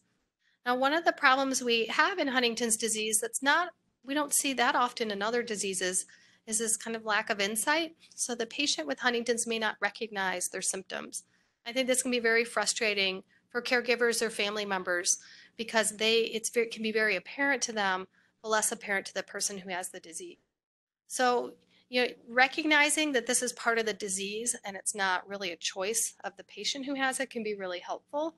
But there may be some strategies that you can use. So the things that, if you're a caregiver of someone with Huntington's, recognizing that having the patient know or have insight is not necessarily the goal, because the brain's not going to necessarily allow that. And so the goals are going to have to be a little bit different. And sometimes counseling or working with the neuropsychologist, working with your provider can be helpful. You might want to have goals that are behavioral goals that are very specific rather than goals of understanding the disease. So for example, our goal today is to go to physical therapy. I threw that back in there just to keep encouraging physical therapy. So I think sometimes just knowing if you're a family member or caregiver, just knowing that it's not a conscious choice of the patient can be really helpful. But you want to just remind yourself if you feel like you're struggling with this issue. And we'll remind folks in the clinic as well. We heard a little bit about executive function. I think some of these things were already talked about by Dr. Anderson. Psychiatric symptoms are very common. They're very common in our clinic in general, whether it's Huntington's or any of the other diseases we see. Probably half of our patients have depression or anxiety or both. So the serotonin medicines are coming back here. Fluoxetine is a favorite of ours, the Prozac, and many of the other ones in this category also work on serotonin. They have a little bit different side effect profile, so we might choose one over another. Many of them are generic, so that also helps. Now, some of the medicines are not purely serotonin. They work on some of the other transmitters in the brain. And we might choose one of those if the serotonin medicine causes some side effects. And so we'll frequently be having those conversations with you in the clinic. Anxiety, Come back to the serotonin medicines and those benzodiazepines, and they can be used in combination. So depending on how severe the anxiety is, we may prescribe 1 or 2 medicines for it. And then finally, the psychotic symptoms, the hallucinations, the delusions, we have a whole host of things that we can use. And again, we'll choose those depending on what else is going on, if there's chorea or not. There are many other behavioral symptoms that we may see in Huntington's disease. Many patients will have obsessive compulsive behaviors, and so they'll have kind of thoughts or behaviors that they do over and over again.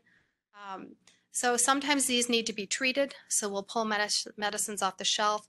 We can use some of the strategies Dr. Anderson was talking about redirecting or trying to change the focus of attention. You don't necessarily want to confront somebody and tell them that you're not actually seeing anything. That doesn't necessarily help the person who's seeing something that's not there. So you want to probably develop some strategies, talk to your health provider or talk to the neuropsychologist about other things that you can do. Some patients with Huntington's will have kind of a really elevated mood, almost a manic.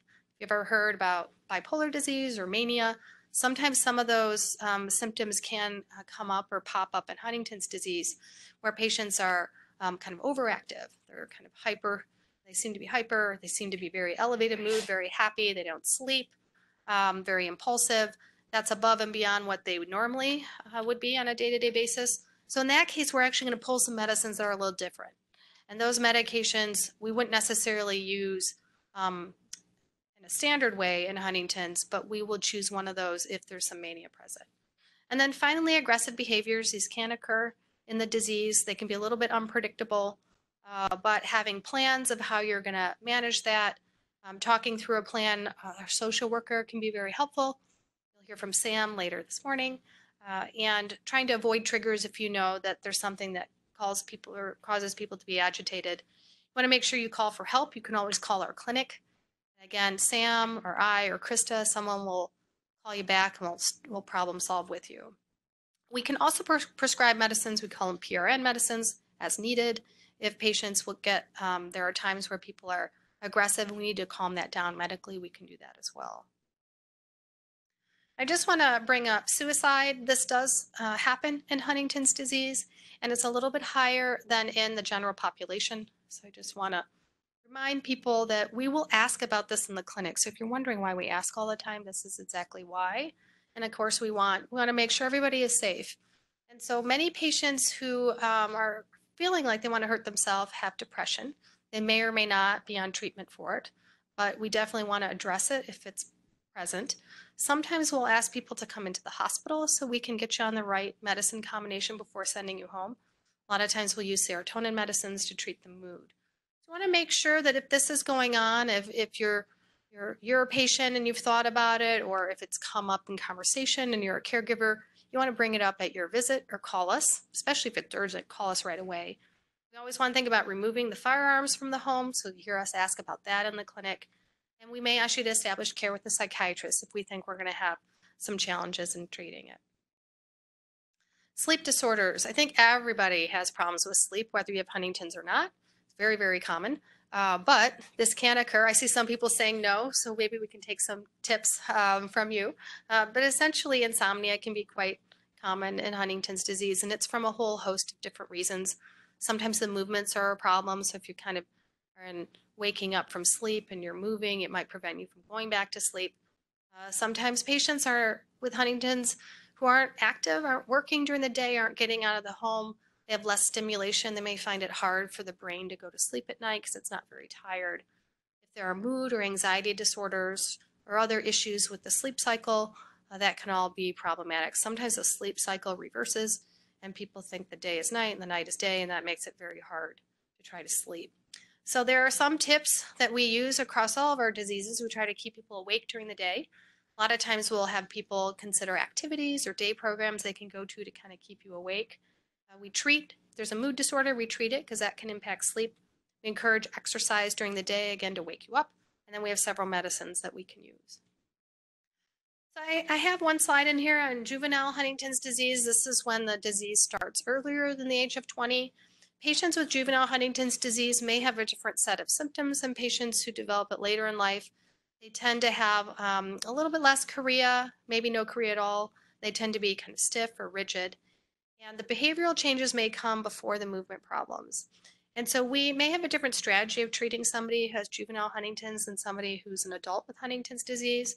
And we may initiate therapies right away because of the stiffness or rigidity, the problems with walking. We may also, again, use speech therapy.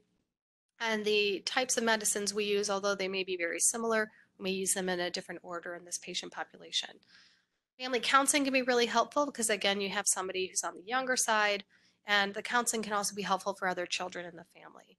So I just wanted to remind everybody that HDSA, the Huntington Society, has this National Youth Alliance, which I think is a really good resource for youth who are involved with Huntington's disease. So there are a few things. This is my later stage slide. There are some things that we consider that might be different if people are in later stages. Some patients will aspirate food into their lungs and develop a pneumonia. So we'll be having the primary care provider help us treat those. Sometimes patients later stage will scream a little bit. And, you know, a lot of times when that happens, we need to be thinking about pain or mood and be treating that, even if people can't communicate with us very well. Sometimes patients don't want to eat, so we want to think about that. We already talked about wheelchair. Occasionally patients will have a lot of extra movement or be very impulsive, and we'll have to think about things like restraints. Some patients, because they're impulsive, we'll have to think about, we use a lot of chair alarms or bed alarms so that the caregiver knows as soon as the patient's up and moving, the alarm goes off, and they can even connect it to your phone. So your phone will buzz and say, person's up, and then you know immediately to go look for them.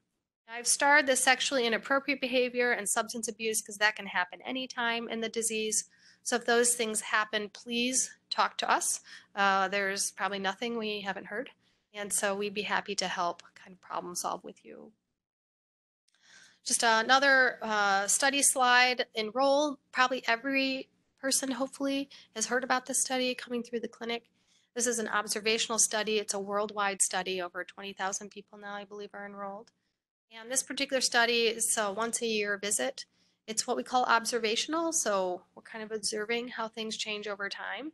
And you can enroll if you're gene negative and in a Huntington's family, or of course if you're positive at any stage.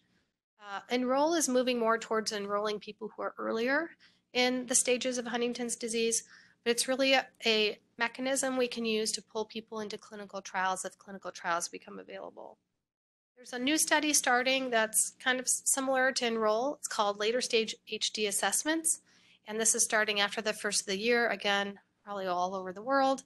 And this is specifically for patients in later stages, and it's less for them to do. So the visits are shorter, and there's less things to fill out and other things. So it should be easier for patients who are later in the disease. So this is really a review. Dr. Shannon went into this in great detail. Just as an intro to this, one more study I want to mention. So the Huntington protein, this is so I kind of feel like I'm going back to basic biology, but this really helps me to make it very simple. You know, the DNA gets turned into RNA, which turns into protein. So that's about as simple as I can make it, but for me, I think it's really helpful to think about it that way. That's actually what the Huntington protein looks like in a 3D form. Actually, it's 2D here, but you can imagine it in 3D. And this particular protein is in all the cells. It's in humans and mammals, but it's really highest in the brain and in the testes. And you can see it in other organs. Essentially what happens, as Dr. Shannon said, the abnormal protein builds up in the cell, and that causes the cells to become sick. These are the little aggregates. You can see this very complicated picture. It's not the only thing that happens in the cell, but that's one of the main problems. So Dr. Shannon already mentioned the study, Unicure. So we are a site for this study. There are 6 sites across the country. We'll be starting in 2020. They're going to take 26 patients total across the country, and there's 3 surgical sites. And so this was the gene therapy study. It has the potential to last for quite a while. And what's going to happen is that here's the gene, here's the message. Essentially, we're going to stick something to the message so the protein essentially dissolves. Okay, so the protein dissolves. And as Dr. Shannon said, this is an early phase study. So it's a phase 1-2 study. And to qualify, you have to have a repeat size of 44 or larger. And that's because they think that that's in the animal studies, it looks like you need that repeat size at least for gene silencing. So that's coming. So if anyone's interested, The study hasn't started yet, but we can take your name in the hallway at the research table. So I think I'm out of time, but we're at a break. So if anybody has a quick question, we could probably answer it now. Yes.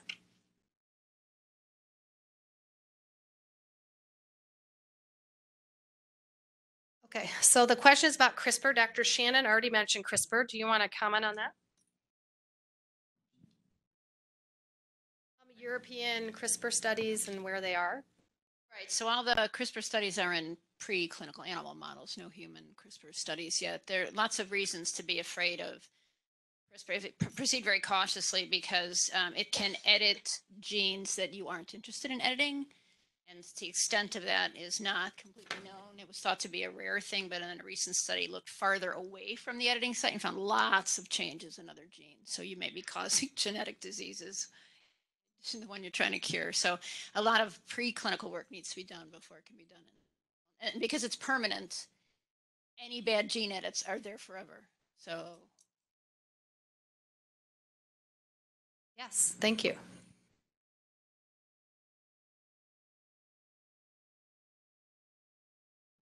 Hi, my question involves early onset versus later onset of symptoms in patients that are positive for HD. And as far as the research, eradication versus trying to slow the process of the disease, are we looking at why some patients develop the disease later? And is there something in the proteins there that could help? Do you understand or? Yes, absolutely. Do you want to take that, Dr. Shannon? Another research question? So I think the question is, are they doing research trying to sort out early stage versus not early stage, early onset versus later onset? And do we know why some people develop it earlier and some people develop it later? yes, that's really interesting. So the Venezuela population, because there are so many people and they're all descended from the same ancestors, a very good place to study the genetics. And your research genetics is able to try to sort out how powerful the gene is. You know, we know you have to have that gene mutation to get Huntington's disease, but the question is how much does having that mutation drive the process? And could other things also be driving the process? For example, other genes that you might have that could make it worse, or environmental exposure, smoking, drinking, whatever, that could be either. So there's a way to calculate the power of the gene versus the power of the environment. And basically the gene, the mutation size, drives about 50% of the disease process. And the other 50% comes from other genes you might have and environmental exposures. And one of the big goals of the enroll is to try to figure out what those things are.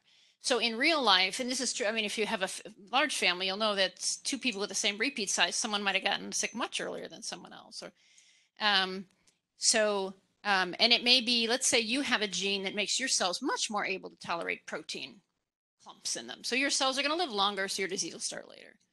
Or maybe, we don't know these ones yet, but maybe drinking alcohol accelerates the disease, or maybe drinking caffeine, but we don't know what those are. So enroll HD, because it has the genetics and then it follows people along, it can track progression and look for other genes that might be helpful in delaying onset. And let me give you one example. So there's one gene that's been discovered where if you have a certain version of that gene, a certain sequence in that gene, your disease on average starts 6 years later than people with the same repeat length who don't have that gene.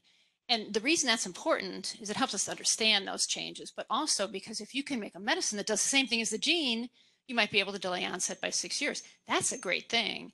So that's a really interesting, I would say it's a great question, very interesting. Because you can't have Huntington's without the mutation, but you can have all different kinds of Huntington's, right? All different ages of onset and progression rates with the same size mutation. And I just want to add to that this is the importance of having people who aren't gene positive, because a lot of times we'll look at people who don't have Huntington's at their genes and do a comparison, right? And so that's why Enroll is enrolling all sorts of individuals, because when you do genetic studies, you always want to compare people with the disease and different types of disease and people who don't have the disease to see across the genome what the differences are between the two groups. So yeah.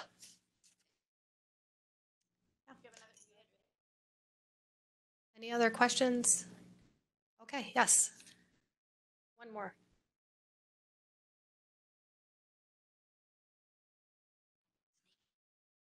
Yeah, I was just curious about, you were talking about treating chorea symptoms, but just in general and determining medications for any kinds of symptoms. It seems to me, I just don't, I'm not clear how, if you're relying on the patient for a lot of the information in determining medication, and yet you say the patient sometimes has difficulty recognizing their own symptoms, how you kind of manage that. Sure. So many of you know when you come into the clinic, it is a team approach on both sides, right? So frequently we have a patient and a caregiver or family, and then we have a physician assistant, a social worker, genetic counselor. So there are kind of teams of people. And so what we do is we kind of we interview everybody. And sometimes what the patient says and what the caregiver says are two different things. Sometimes we'll actually step out in the hallway with the caregiver and have another conversation in case we've missed something. And then we put all that information together and make a decision.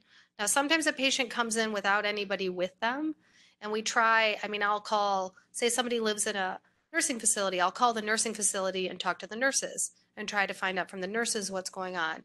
So it's really trying to gather all the data and then make a decision about what are we going to treat today? What's the highest priority?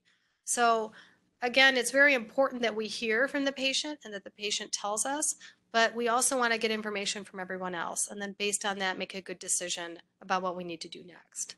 Does that answer the question? All right, so I think it's time for the break.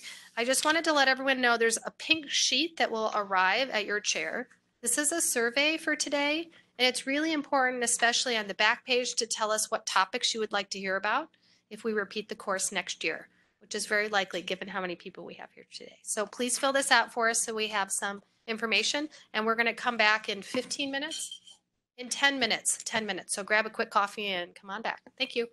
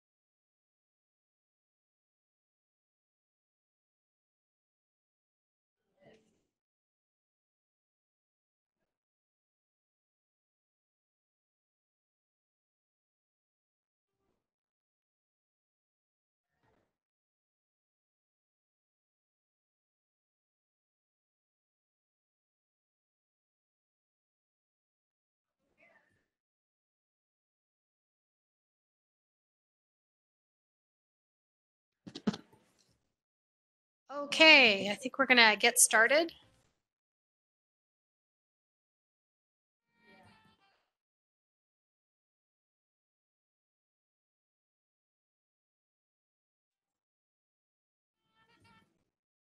Great. I thought that background music was kind of nice. Kind of like we're in a movie here. All right, so I'd like to introduce our next speaker. This is Krista Cooper, physician assistant, and any of you here at Rush is probably met her. Is she here? Yeah, she's right there. Okay, I couldn't see her around the. This thing's so big. See, if I stand behind it, you wouldn't even know I was there, right? So I'm over here. Okay, so she is going to talk about a hot topic.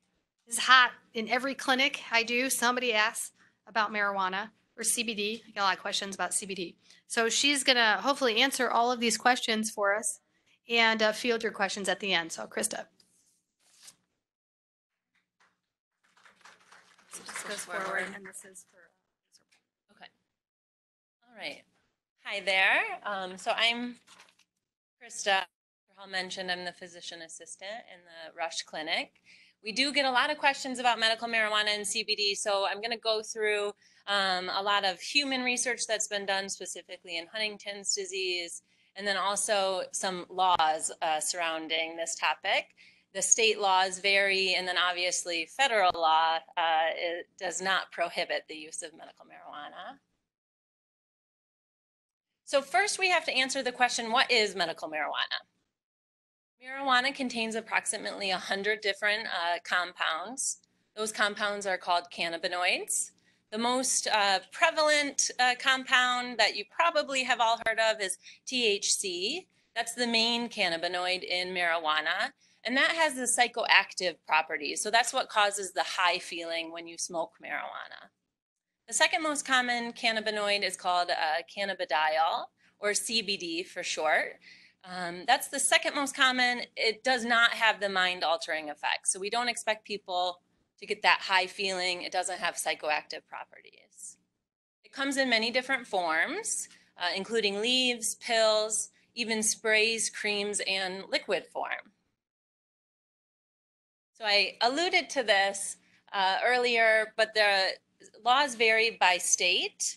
You can see that the dark green states actually have medical and legal marijuana and recreational marijuana legalized. Some of the states' recreational laws haven't gone into effect yet. Illinois is one of those. Recreational marijuana isn't legalized yet. It will start in January 1st, 2020, so not very far away. It's important to note, though, the states that don't have either medical or recreational marijuana legalized, including a couple states that share the border with Illinois.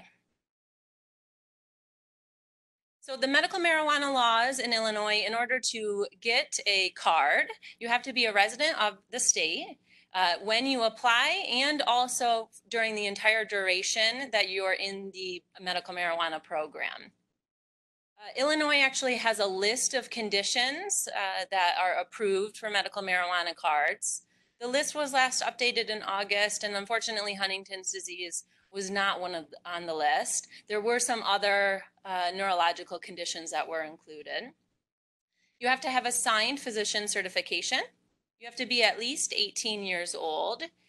You cannot hold a commercial driver's license, probably for obvious reasons. We don't want people driving while using medical marijuana. You also can't be an active duty law enforcement officer, firefighter, or correctional officer. The laws for recreational marijuana, however, are a little bit different. So there is an age difference. You can be 21 in order to buy recreational marijuana in Illinois, and you can buy that in medical dispensaries. Like I mentioned, this is not starting till January, so a few months away. It's also prohibited to smoke in any public place, in any motor vehicle, or near anyone under the age of 21. So even if you're in your household where you are legally allowed to use recreational marijuana, it's still against the law if there are people under 21 in the vicinity. So the FDA does actually regulate THC and CBD products. There's only 3 FDA approved products that contain synthetic THC, and those are Marinol, Syndrose, and Kesamet. These do require a prescription, and they're only FDA approved for very specific conditions. So not just anybody can have access or get a prescription or get approved for these medications. One of the conditions is the anorexia, specifically associated with people that are suffering from AIDS. Another condition is chemotherapy-induced nausea and vomiting. So usually you would have had to try other medications for nausea, and if those fail, then you could get one of these medications. There's only one FDA-approved medication that contains CBD, and that's called Epidiolex. And it also requires a prescription, and it's only approved for very specific types of seizure disorders. All of the THC and CBD products that you see over the counter, online, advertised, those are not regulated by the FDA.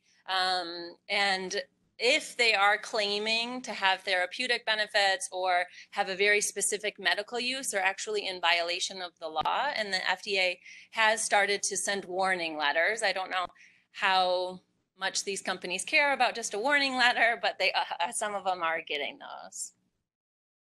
So what does FDA approval mean? Dr. Shannon did talk a little bit about this, but in order to get a substance or a medication approved by the FDA, it has to be evaluated to specifically what it treats.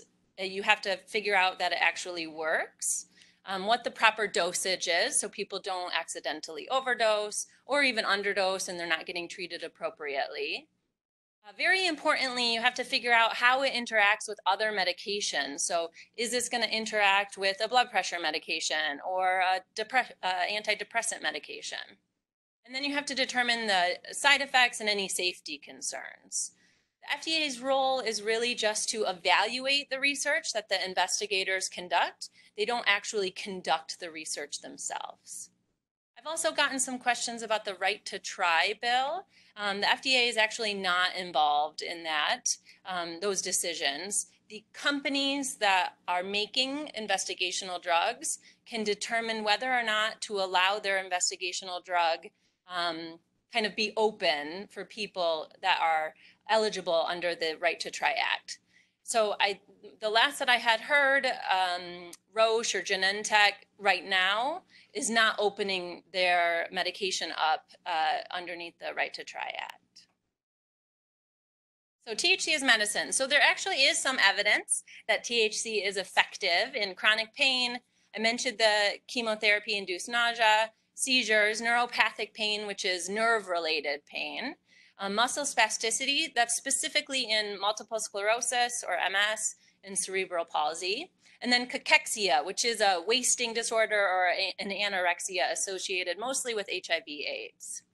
It's also likely effective, but it still needs more clinical trials in some eating disorders, glaucoma, insomnia, and anxiety. It's important to note, though, that first-time users of THC actually can have an increase, a spike in anxiety instead of a calming effect.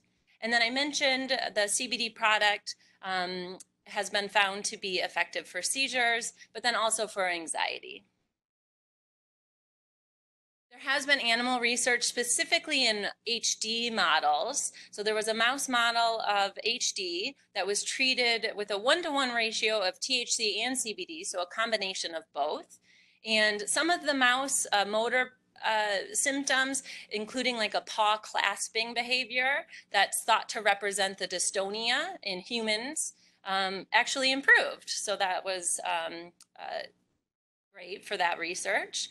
But then there were some other motor symptoms that didn't improve, including motor symptoms that are thought to represent the chorea of Huntington's disease. Dr. Hall mentioned a little bit about cells and how cells can die because of the mutated Huntington. So cells that express mutated Huntington were exposed to CBD, and the CBD was found to show a 50 to almost 85% protection against cell death. So very encouraging. Hopefully that's encouraging researchers to look into this more and more. And the investigators thought that it was the antioxidant mechanisms that actually help protect those cells. Now let's go into human research, maybe a little bit more relevant to us here in this room. So the first clinical trial I'm going to talk to you about involved just 15 people. So if you remember what Dr. Shannon said earlier today, we really need larger groups of people to definitively decide if something works or not. But this is a start, so we have a start here. So 15 people with mild to moderate HD participated.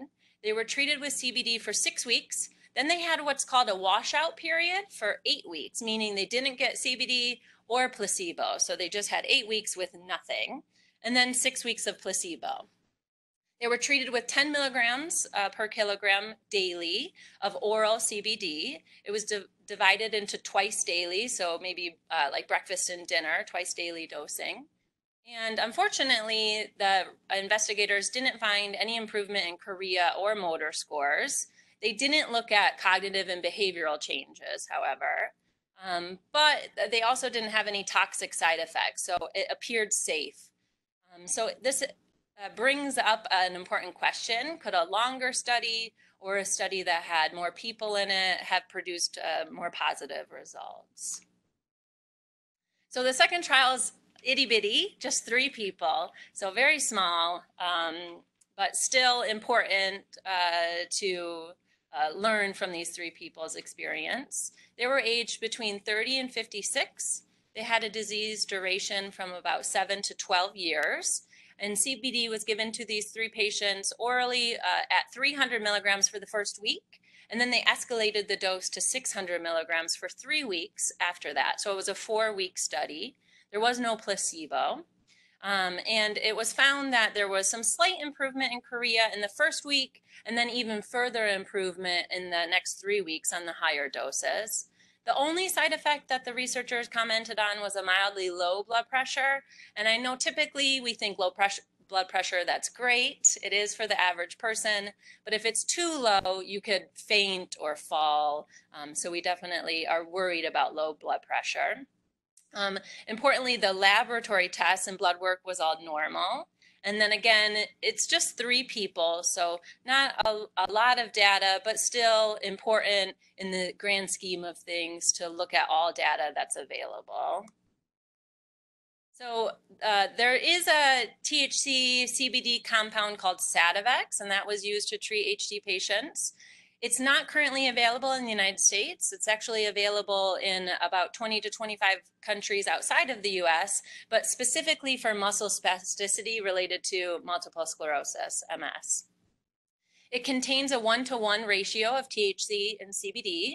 So this is what was used in the mouse model of Huntington's disease. So this particular trial involved 25 participants with HD. They were treated with the Sativex for 12 weeks, so a little bit longer. And they used 12 sprays per day. It was an intranasal spray. Unfortunately, they didn't see any benefits in motor, cognitive, or behavioral symptoms. So the investigators were looking at all 3 areas. And there were also not any improvements in the biomarkers related to Huntington's disease. So there was a placebo control. They compared the patients that got placebo to the patients that got the Sativex, and the functional outcomes were the same. So functionally, the patients did the same whether or not they got the active medication. But again, it appeared safe. So that is important. Although we didn't see improvements in the motor, cognitive, and behavioral, it still did appear safe, that there weren't any severe side effects. The next trial I'm going to talk to you about involved a medication called Nabilone. I mentioned it earlier. Its brand name is Kesamet, so it is an FDA-approved medication in the US, but it's only approved for chemotherapy-induced nausea and vomiting. It comes in pill form, and it's a synthetic compound, so it mimics THC. It's not actually pure THC. It's just it mimics it. It was a little bit larger of a study, which is nice, 37 patients. They were symptomatic, so this wasn't pre-symptomatic patients. They were symptomatic. They were treated with the Nabilone with either 1 or 2 milligrams and for 5 weeks, and then for placebo for 5 weeks. And they also had that washout period in between the treatment phases. The most common side effects were drowsiness and forgetfulness. And again, there were no significant improvements in chorea, but nobody had dropped out of the study, so none of the side effects were so severe that people had to stop taking the nabilone. This is just a case report, so it's not a clinical trial. It's just one patient's experience with taking nabilone. This patient was actually outside of the United States and got it prescribed for her. So she's a 43-year-old female. She developed HD when she was 24, and she was living with her husband, but her husband was having a lot of difficulties caring for her due to some personality changes and some impulsive behaviors. So she ended up having to move into a residential care facility. At that time, her physician started her on nabilone 1 milligram daily. And after being on the medication for a little while, her husband and the staff at the residential treatment facility reported that her behaviors got better and her chorea got better. It really helped her quality of life. Her husband was able to take her out and be with her more often because before the behaviors were just so severe, he really wasn't able to take her out of the care facility. It's important, though, to know that no formal measurement tools were made. So we have formal documentation that the chorea actually was less. It's just her husband and the staff's kind of opinion of what they noticed, which is still important. But typically in research, we want things to be a little bit more standardized. So another case report, again, outside of the United States, a patient on nabilone. He was 58. He started developing chorea just 6 years prior. He had a CAG repeat of 42, and he had never been on any treatments for Huntington's disease before this. He was only given a one-time dose of the nabilone at 1.5 milligrams. So he came into clinic, he was evaluated, given a one-time dose of nabilone, and 3 hours later, he was evaluated again. His physician felt that his chorea and motor scores actually worsened after the treatment, and his walking became so impaired that he needed assistance, which he didn't need assistance to walk prior to receiving the nabilone. After about 24 hours, the symptoms were decreased, but they didn't resolve for about 48 hours. So it took a little while to kind of get it out of his system and have him walking and back to his normal self. They did do cognitive testing though, and there was no cognitive difference before and after treatment. So his cognition stayed the same. He didn't have worse memory or other cognitive deficits after being treated with nabilone. But it was a very short study. It wasn't looking at long-term data. It was really just a one-time kind of slice in time picture. There's a couple case reports of HD patients using medical marijuana for other conditions, but they had Huntington's disease. So 2 patients were evaluated. They had been using medical marijuana. They were evaluated while they were using that substance, and then they were asked to stop for 48 hours, and they were evaluated again. Both patients reported less anxiety while using the medical marijuana. But the other results were really mixed. So one patient had less depression, one had more depression when they were using medical marijuana. And then the same thing for the motor and chorea scores. One patient had worse chorea, one had improved chorea. But the cognitive changes, again, the cognitive performance was similar compared to using the medical marijuana and being off of it. So I know this is not a trial in Huntington's disease, but we know there are cognitive changes in Huntington's disease. So I thought I'd include it, and it might be relevant for us. So there was a Sativex trial for patients with dementia.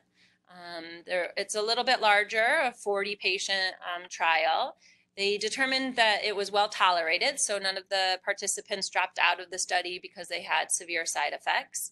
But they looked at very specific symptoms, and all of the symptoms they looked at did not improve with using the Sativex. So that included agitation, nighttime behavioral disturbances, anxiety, mobility, falls, and mood symptoms. So THC and CBD are not benign substances. They can have side effects. We're still learning some of the side effects, especially the long-term side effects. We don't have a lot of data on that yet. So a few of the side effects that have been reported for CBD use specifically is fatigue, diarrhea, changes in appetite, and then even liver enzyme abnormalities. A few of the side effects for THC, that's the psychoactive component in marijuana, include weakness, behavioral and mood changes, fatigue again, dizziness, intoxication, and then cognitive and memory changes. And then even more importantly, it's good to remember, we don't know if you are using THC or CBD products, we cannot tell you how they interact with your prescription medication. So we don't know that yet. So it's very important to talk to myself or Dr. Hall or your healthcare provider and let us know if you're using these products. So we're at least aware if something changes in your health and it correlates to your starting medical marijuana or you're starting CBD, we can eliminate that as a cause of your health change.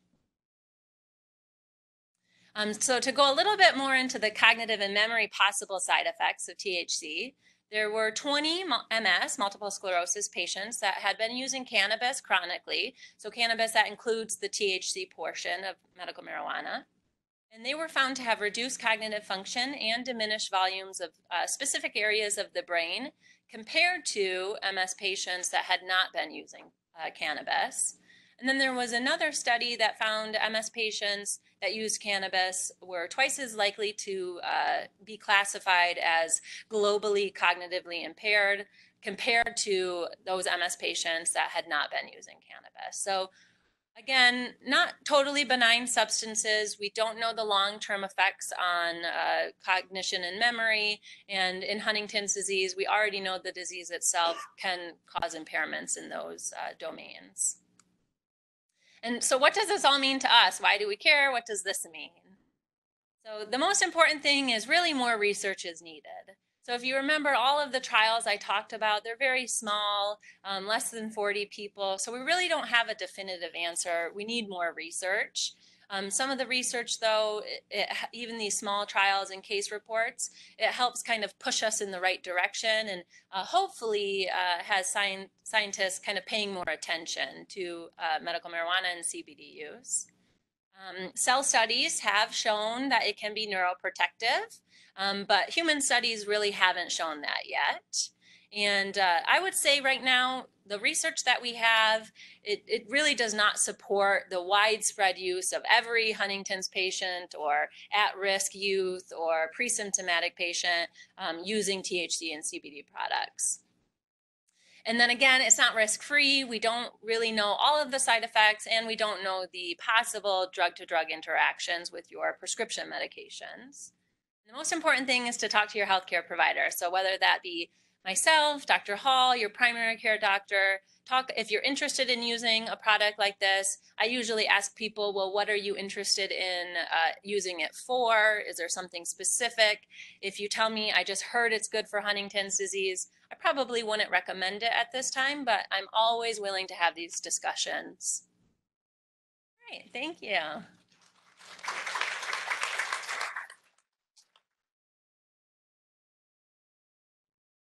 Oh, does anybody have any questions? Yeah, I think a microphone's gonna come up.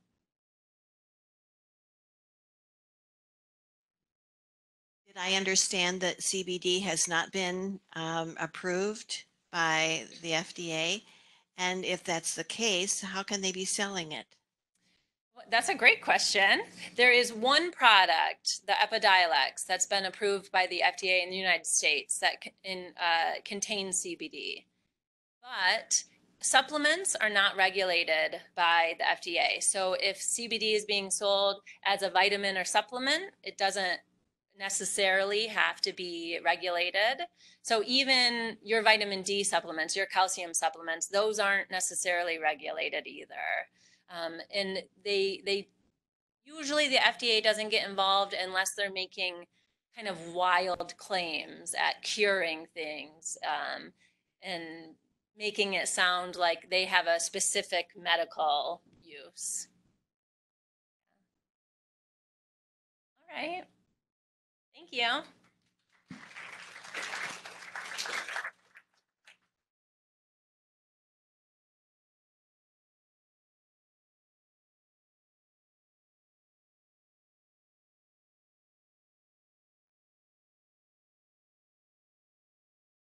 Okay, it is my great pleasure to introduce Samantha Lundy. She is a social worker who works in our clinic and is going to talk to you a little bit about caregiver support and resources.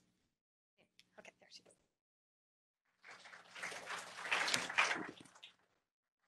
Hi, everyone. Like Dr. Hall said, my name is Sam. I'm the social worker for the HD clinic here at Rush.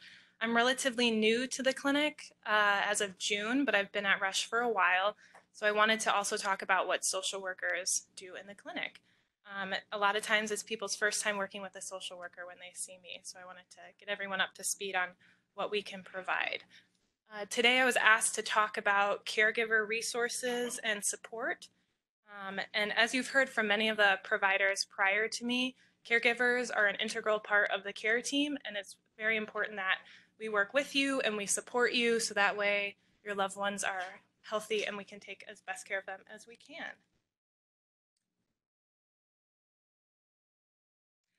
So I like to start off some of my presentations with breathing and grounding exercises. It helps me relax a little, and I think it's great for the audience to practice, and you can use this later as well. So this is a 4-7-8 breathing. It's very popular if you haven't heard of it, but we'll do 2 rounds together. If you have any breathing difficulties already, you don't have to participate, or you can just modify it so it's most comfortable for you. But you'll breathe in for 4 seconds through your nose, hold for 7, and then release for 8. So we'll do this together. Breathe in, 2, 3, 4, hold, 2, 3, 4, 5, 6, 7, and release. 2, 3, 4, 5, 6, 7, 8. One more time. Breathe in. 2, 3, 4, hold. 2, 3, 4, 5, 6, 7, and release. 2, 3, 4, 5, 6, 7, 8. Okay. So those are just some of the techniques, and I think Dr. Anderson mentioned them some as well, but just to help get you into the present and kind of get your body relaxed and your mind relaxed as well. So we like to use these a lot, and we can talk more about them one-on-one if you're interested. So there was an AARP study done. They surveyed caregivers in 2015, and they asked caregivers what they wanted to learn more about or what they wanted more support on. And so there were 4 main areas that caregivers wanted help with. They wanted to help make a safe home for their loved ones so that way they could age in place and not be moved to a facility. They wanted help managing personal stress because, as we know, caregiving can be a lot for one person to take on. They wanted help with end-of-life decisions, and they wanted help managing some challenging behaviors. And so Dr. Hall and Dr. Anderson talked a lot about that already. Caregivers take on a lot in these roles, and it can affect them in various areas of their lives. So there's physical, emotional, and financial, and all of these stressors, strains, and pressures go up the longer you're caring for someone. So a year as compared to 10 years, the more hours you put in per week caring for someone. If you have to help provide some of the nursing needs, so hygiene, eating, getting ready in the morning, transferring, those create a little bit more stress. And then if you feel like there was no choice in having to provide care, which sometimes there's not, that can add a lot more stress. And then the closer your relationship is with the person you're providing care for. So it might be different for an aunt as compared to your child. But in these different areas, caregivers, the physical strain, so it could be very clear cut, like helping someone transfer, that can be hard on your back. Caregivers are more likely to get short-term and long-term illnesses like the flu or chronic conditions. They experience emotional distress. Sometimes it can be very isolating as a caregiver. That's why we have support groups to try and help with some of that. And then the financial pressure as well. Specifically, if you're caregiving for more hours a week and you may have to quit your job or take time off, that can affect your income. So here's a little assessment, and you can answer these to yourself in your head for now. But it can be difficult to recognize when caregiving starts to be stressful, and it can also be hard to be honest with ourselves when it's getting stressful. But when caregivers are stressed, more mistakes can be made, and they just have more difficulty providing that wonderful care. So here are some questions. So feeling angry or sad, feeling like it's more than you can handle, which is absolutely true. Caregiving is not just for one person, it's a team effort. Feeling like you don't have time for yourself, and we'll get into that more. Sleeping too much or too little, having trouble eating or eating too much, and then losing interest in things you used to enjoy.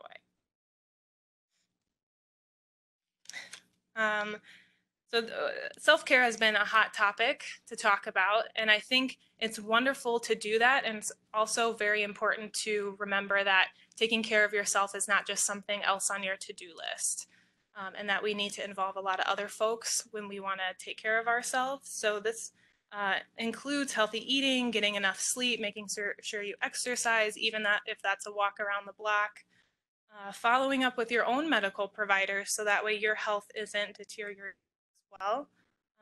We have many support groups and counseling options. Me time, this is my dog Luke. That's my me time. We go on walks so we get our exercise in, and he's always very positive with me, so I appreciate that. And then this big one, which has come up again in the other presentations, ask for help. We can't help you if we don't know what's going on, and so the more you can communicate with us, the more we can come up with solutions to what's happening. In the front, there were a couple different worksheets out there. If you didn't grab them, that's all right. There's plenty more if you'd like some, but I'll just read the titles and read a little bit into it. So one is your lifestyle causing you stress? They have some negative self-care behaviors, and those could include using tobacco products, drinking a lot of coffee, which I think many of us are guilty of, drinking alcohol, angry outbursts, watching too much television. So those are some ways we might cope with the stress, but they're not always the healthiest for us.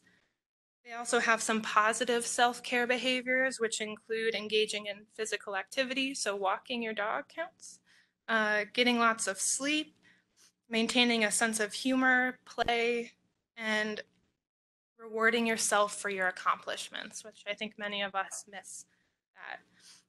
There's also a self-care assessment, and this one's a little bit longer. It's 2 pages. And this one I actually did when I was in social work school, and I found it to be very helpful at the time, and I still keep it in mind today.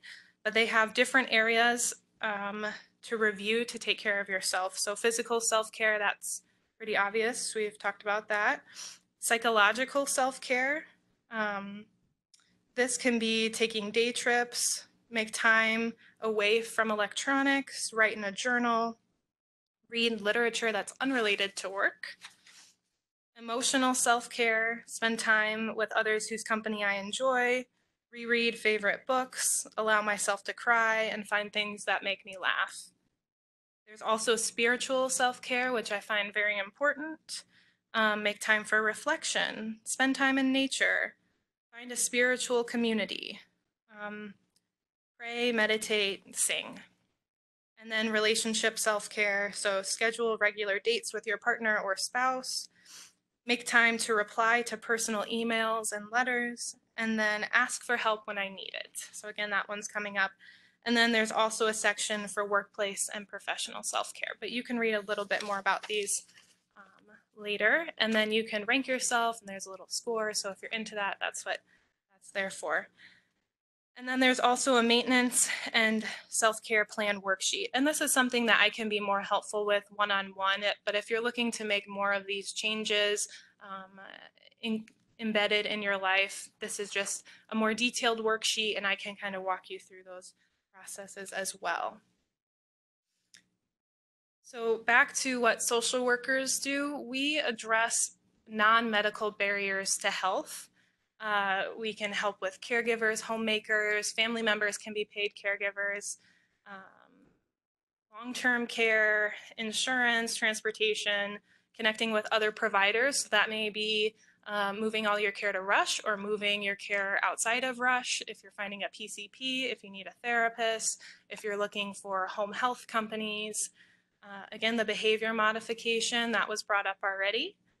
Mental health support, which I'll talk about a little more, and then advanced directives. So out at the front as well, there's a healthcare power of attorney form. You probably can't see it, but it looks like this. It has a little barcode on top. This is Rush's form. So if you want to take it and talk it over with your family and friends and bring it back to us, Krista and I or Dr. Hall can help you complete it if you have any questions. But those are really important so that way family members know what they would like in the event that something happens. And along those lines, we also have the 5 wishes packet. And this is something I can go over more in depth with folks individually. We ran out this morning, but we can order some more and get those to people if you need it. But the 5 wishes are the person I want to make care decisions for me when I can't, the kind of medical treatment I want or don't want, how comfortable I want to be, how I want people to treat me, and what I want my loved ones to know. So these are really difficult conversations to have, as many of you know already. But it's important to write down what you or what your loved one wants ahead of time, so that way it's easier for the folks who are taking care of you to make those decisions, knowing that they'll align with your values. And that goes with end-of-life decisions. And then also, all the care management services we would provide for patients, I can also help with for caregivers. And a few other things that were out there. The crisis template, this is from HDSA. I think it goes well along with the cards, but they just talk a little bit about if something were to happen, if you're walking around, people have these so that way they know what's going on and who your doctor is. So those are out in the front too.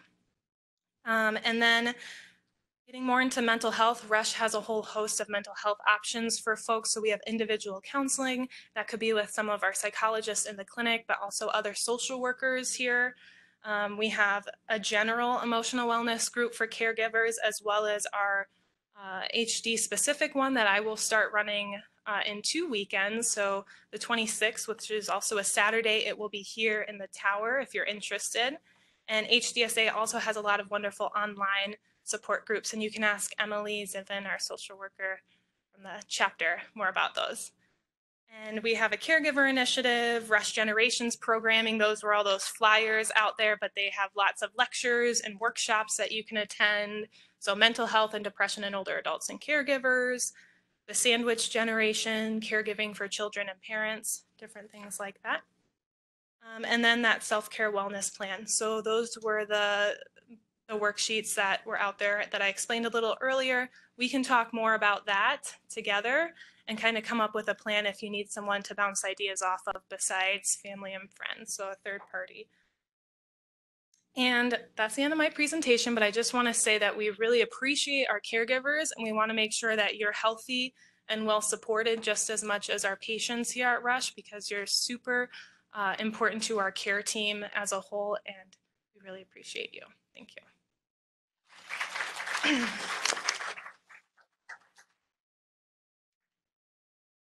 Oh, questions? If you have any questions, you can also email me or call me. I have my cards out front.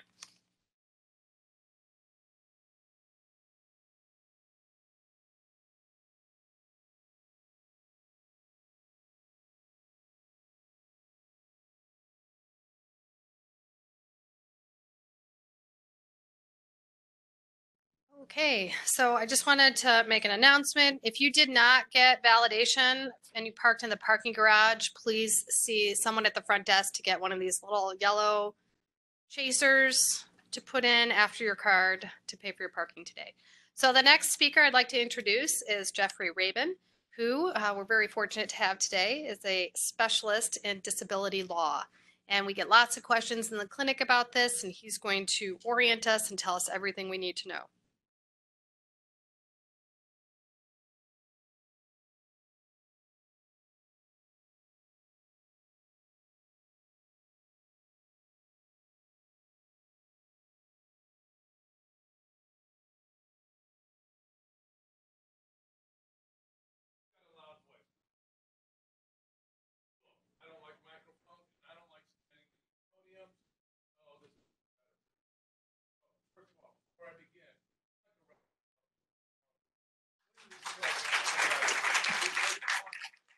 Hello.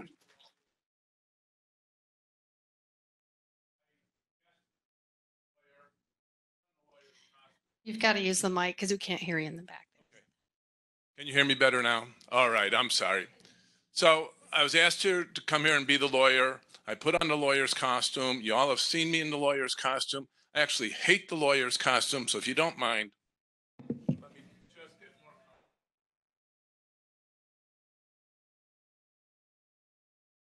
How do I move this?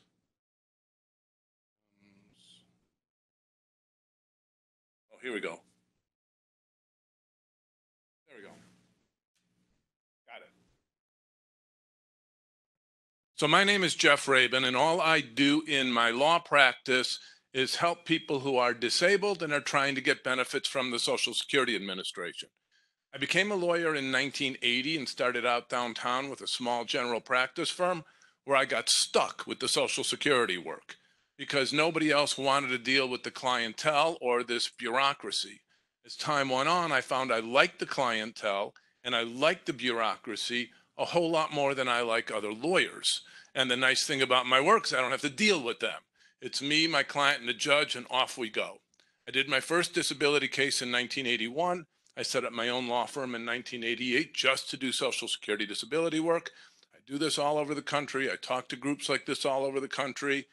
I've testified before Congress. I was even a bad guy on a 60 Minutes episode because I believe people with substance abuse deserve help. Leslie Stahl didn't. She won, I lost, but it was kind of an interesting experience. So this is my thing. This talk that I normally give on Social Security disability is 90 minutes long, and they gave me 30.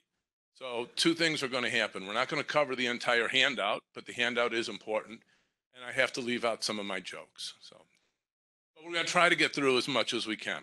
So what I want to cover this morning is I first want to define for you what it means to be totally disabled, because that phrase has a legal meaning and it's important. I want to talk about what SSDI is and what SSI is and what the differences are, because that's important for family planning. Then I want to talk about how Social Security actually treats Huntington's disease and what you need to do in order to be able to get these benefits. If I do this right, you all will never have to call me because you'll be able to do this on your own. So let's see if we can get that done. All right, so page 3 of the handout. What does it mean to be totally disabled? In order for me to get somebody Social Security benefits, I've got to prove the existence of permanent medical impairment, severe precludes ability to perform any substantial gainful activity for a period that's lasted, expected to last 12 months or result in death. See, this lady was going to write that down. And that's a lot of legal mumble jumble. Here's what it means.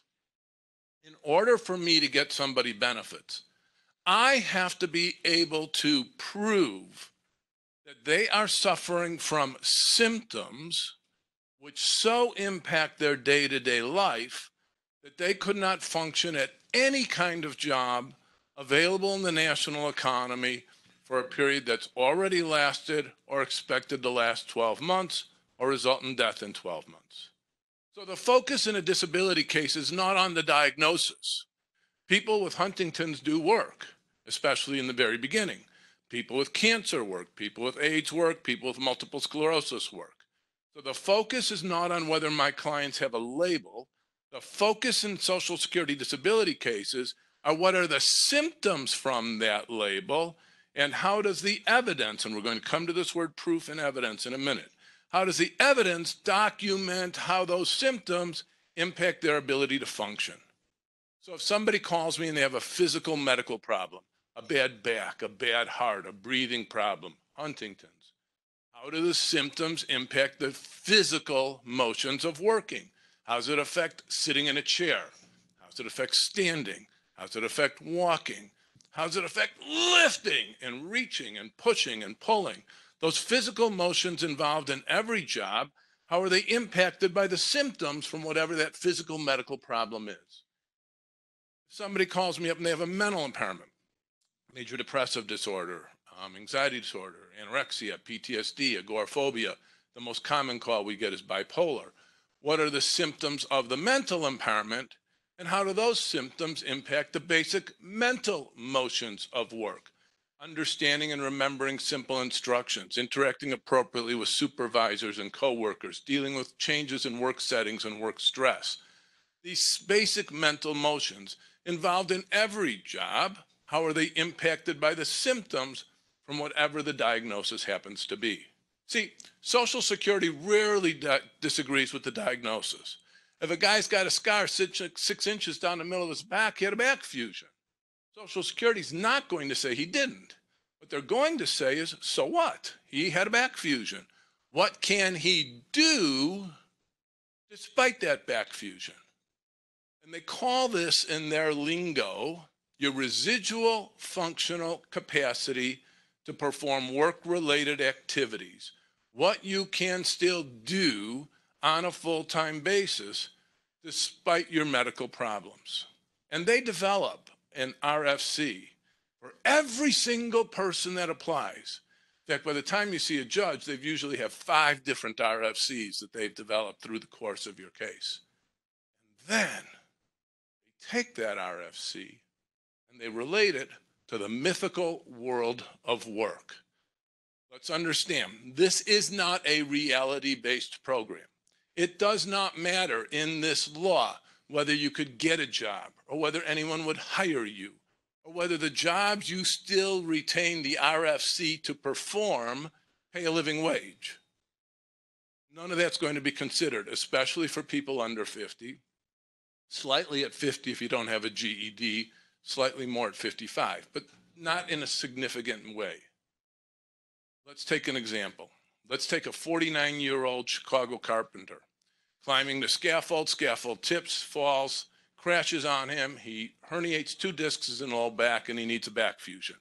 Now, as a union Chicago carpenter, he was making $43 an hour plus benefits. He's never going to be a $43 an hour carpenter again because he's not going to be able to bend and saw all day and do the tasks of a carpenter. But that's not the test. Social Security is a total disability test. So the question in that case is, can I prove that he could not function as a ticket taker at a movie theater? Wear a little blue jacket, sit stand option in the chair, rip the tickets in half, door number 2, enjoy the show. Shoebox packer in a shoe store, washing machine unloader in a laundromat, coin changer at a self-service gas station. These are the kinds of jobs that Social Security will identify to try to deny clients benefits. A number of years ago, I represented a cardiac intensive care nurse here in Chicago, zapping people with EKGs, saving lives, and all those things we see on TV. She developed rheumatoid arthritis and had 2 claw hands. Social Security denied her application, saying she had the RFC to be a bicycle rental clerk. Back when you could help substance abusers, I was very active in the substance abuse community. I was a consultant with Gateway Foundation. I was representing one of their clients who was in a year-long treatment facility. They denied his application because they said he retained the RFC to be a bank vault security guard.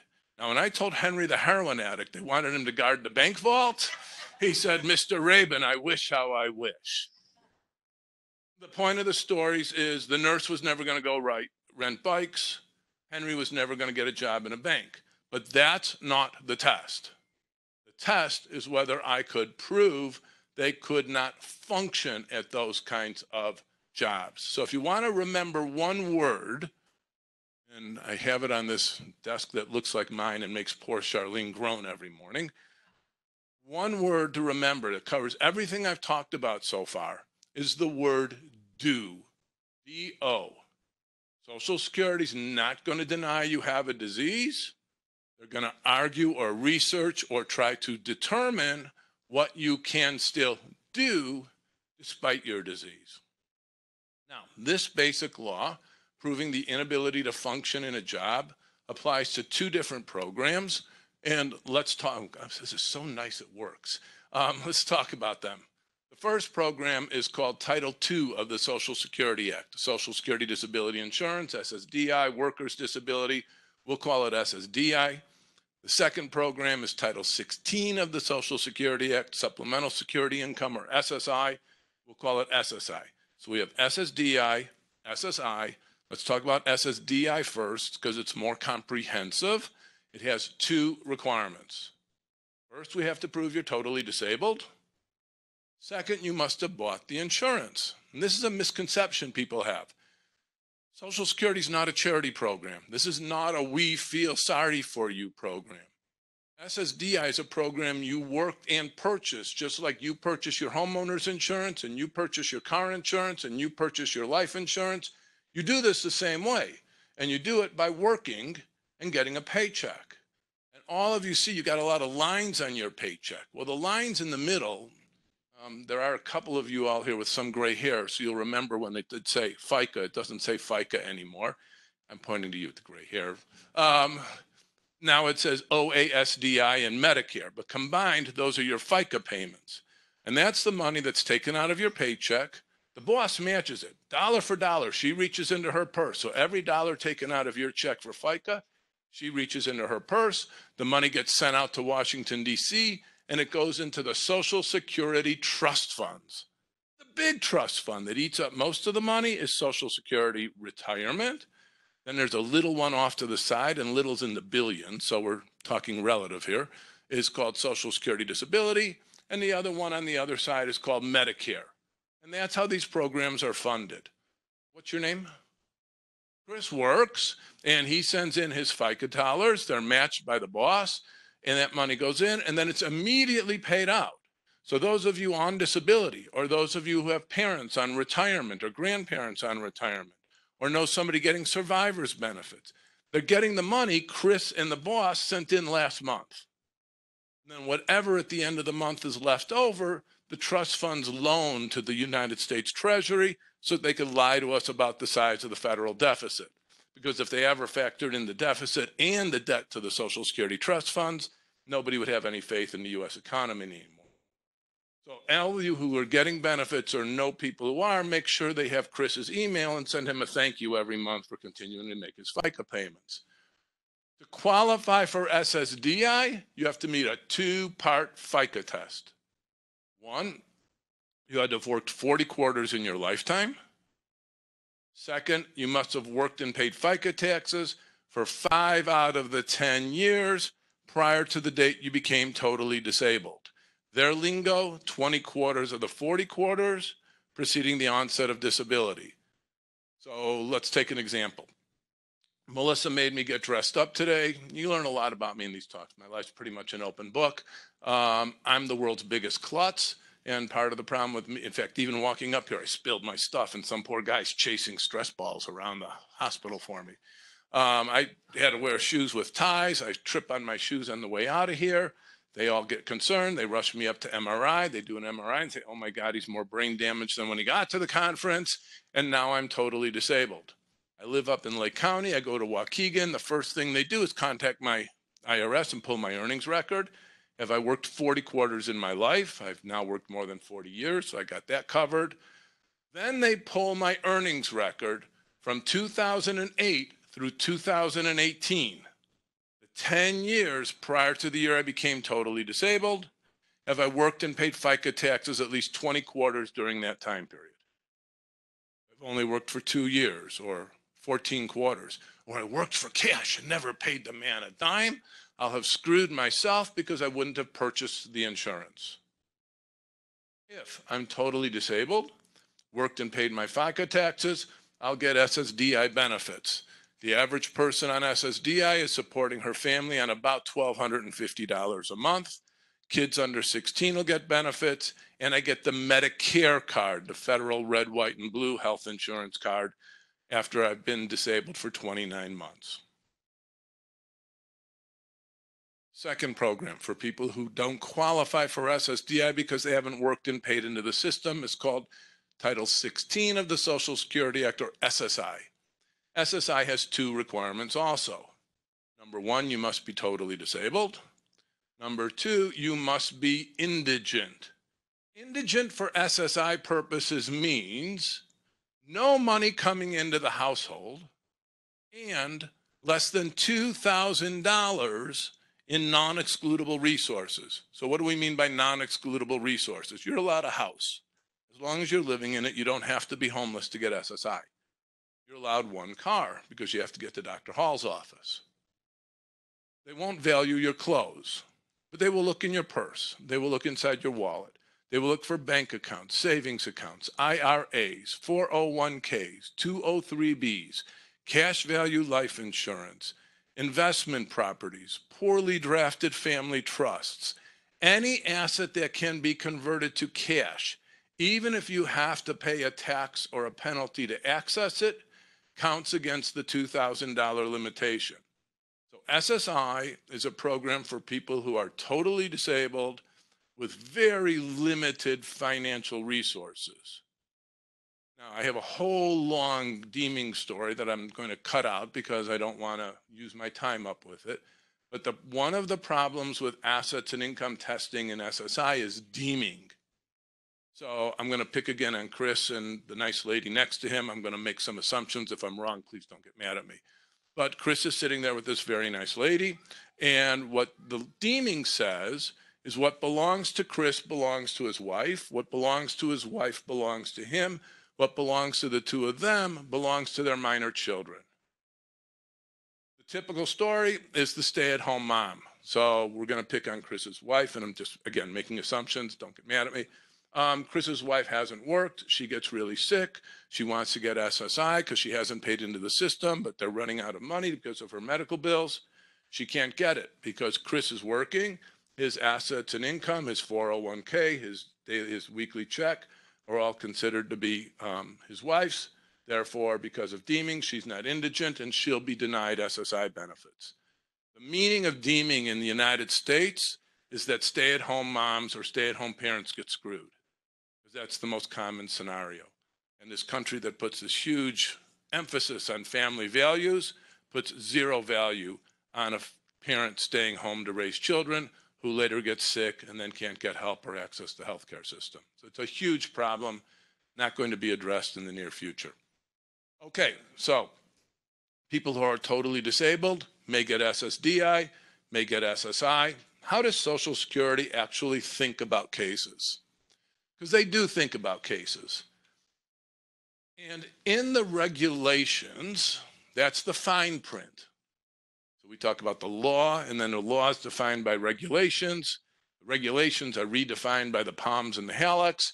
Those are reinterpreted by the rulings, and then the federal courts change everything again. So there's lots of law in this little niche area.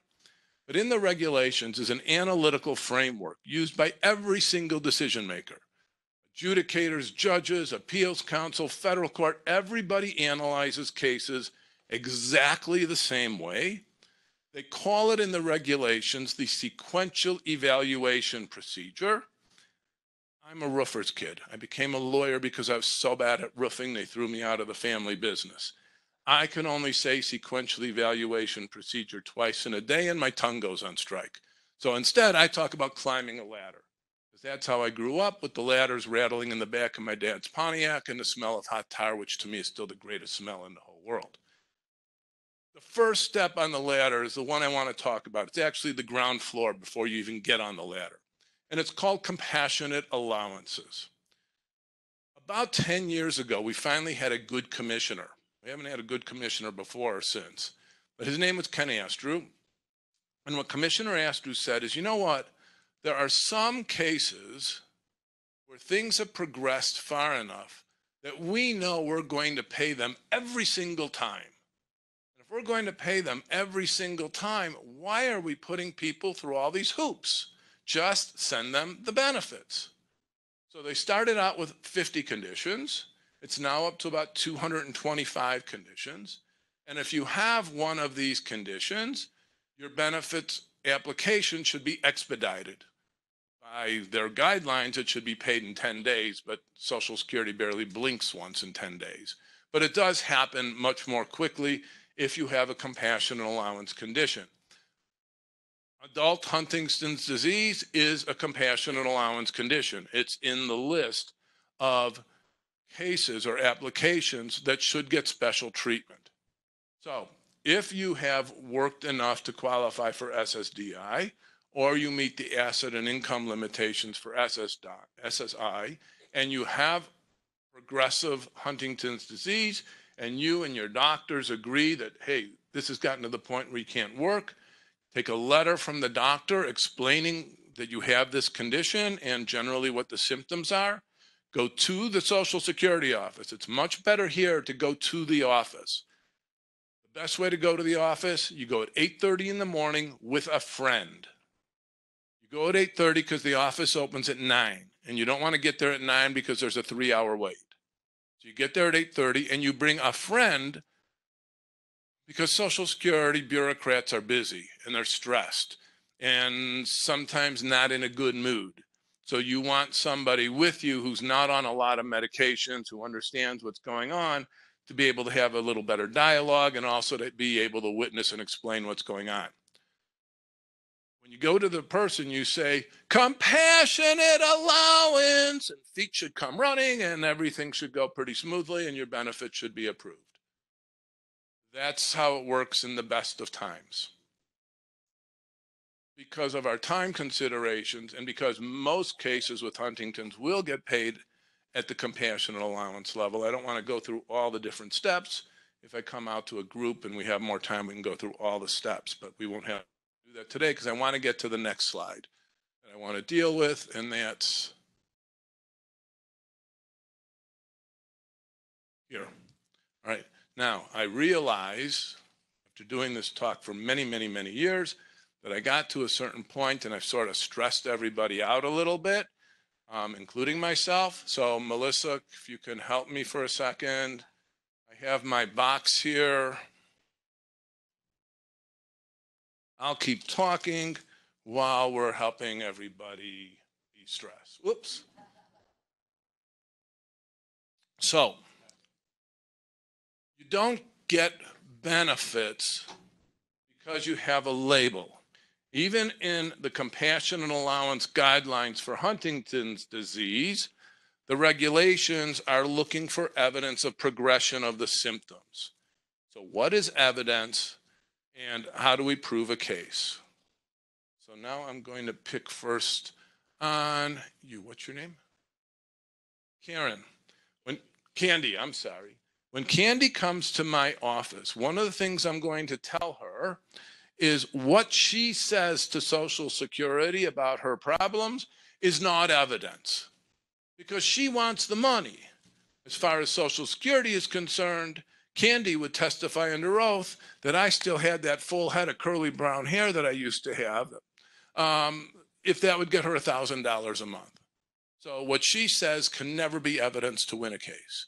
What her sister says, or her mother says, or her husband says, or her best friend says, oh my gosh, Candy, it's so bad. I'm watching what's happening to her. This is terrible. That's not evidence because they like her. The only thing that's evidence in a Social Security disability application, did you get one? Are the records of the treating medical specialist. So, rule number 1, you must be going to the doctor. You must be going to the doctor. You must be going to the doctor. I cannot say it enough. These are medical cases that turn on medical charts, medical notes, medical findings. If you're not going to the doctor, there is no evidence. I hate the analogy that a lot of people like to use about their lawyers being their gunslinger going to fight for them. Honestly, I've never shot a gun in my life except a BB gun when I was a kid. I wouldn't know how to shoot a gun. Well, maybe a rifle because I like John Wayne movies and I've seen him do it. But I don't shoot bullets. I shoot MRI reports. I shoot neuropsychological evaluations. I shoot Beck depression inventories and physical therapy charts. And if you're not, did everybody get one or still passing them out? You want to grab some more? If you're not going to the doctor, I have no bullets. If I have no bullets, I have no evidence. If I have no evidence, you will not get awarded benefits. Rule number 2. And now we're going to we'll pick on you. You're sitting up here in the front. What's your name? Jeannie. So one of the advantages I have up front is that I've been able to see that Jeannie has this really nice smile. You all in the back can't see. Now she's getting embarrassed and now she's going to use it. So I told you all that I was a roofer's kid, and my brothers and I were blessed. We had wonderful parents, learned a lot. They've both been gone for many, many, many years, but think about them every day. And I learned a lot from my dad. He was a tough guy. He'd be up there on the roof and he'd be using the hatchet. And he'd be chopping off the old roof. And remember I told you I'm a klutz? Well, I inherited that from him. So whack, he'd hit his arm with the hatchet instead of the roof, and he'd put a gash in his arm. But the job had to get done. So he'd spit on it, he'd put a glob of tar on it, and he'd close it off, and he'd go home. My dad never complained. Never complained. He took care of his family, he took care of his parents, did everything he had to do. My dad was not a complainer. The other thing about my dad, he was the world's biggest flirt. I mean, my dad flirted all the time. And I can't tell you how many times my brothers and I and my mom would be outside a restaurant and she'd be stomping her foot on the sidewalk and smoking that cigarette that killed her at 58, waiting for my dad. She thought he was paying the cashier. He was playing with the cashier. And that was my dad. And I kind of inherited, 5 minutes, oh, perfect. I kind of inherited that from him. And I'm a pretty good flirt, and my first wife didn't get to like it so much. My second wife, she kind of understands. It's okay, it's cool. Now, Jeannie, right? She's my psychiatrist. And she's been treating me for a long time, and she kind of knows me, and I like her smile. Today's my day for an appointment with Dr. Jeannie. So I do today what you all do. Every one of you does this when you go to the doctor. You take a shower. You put on a clean shirt. Maybe trim what can be trimmed. I pat down what's left to be patted down. I'm not a whiner or complainer. I got that from my dad. I want to see her smile. I walk into her office. She says, "Hi, Jeff, how are you today?" And I answer her the same way you all do. You all do this. "I'm okay, Doc. How are you?" What does she chart? Well-groomed, nice man says he's okay, and I just lost my disability case. Next month I come in. Now the shirt's a little wrinkled and the eyes are red, and I have this thing that the psychologists call a flat affect. I always think of the iron thing in Monopoly, but I think it means I look sad. And I walk into Dr. Jeannie's office and she says, "Jeff, any new symptoms? Maybe we need to adjust your medications." Well, those of you who deal with or work with people with mental illness, you know the worst thing you can say to somebody is, "I want to change your medications," because people hate the ups and downs with medication changes. "Oh, no, Dr. Jeannie, really things are okay. It's just a bad week. The dog pooped on the carpeting and the kid had a problem at the school, but there are no new symptoms." What does she chart? Jeff says no new symptoms. Next week I come in, now I'm a mess. The clothes are all wrinkled. I haven't showered. She kind of has to grab that Febreze bottle under her desk when I walk in. She's really concerned about me. "Hey, Jeff, are you sure things are stable? Maybe we need to talk about that intensive outpatient program over at Rush Hospital." What do I hear? Hospital. I've been in those mental health hospitals. They're bad. No. Really, I'm stable. I had to go to the principal, and then I punched him, but it wasn't my fault. It was his fault. But really, things are stable. What does she say right in her chart? Jeff says he's stable. Social Security reads every chart from every medical professional that you see.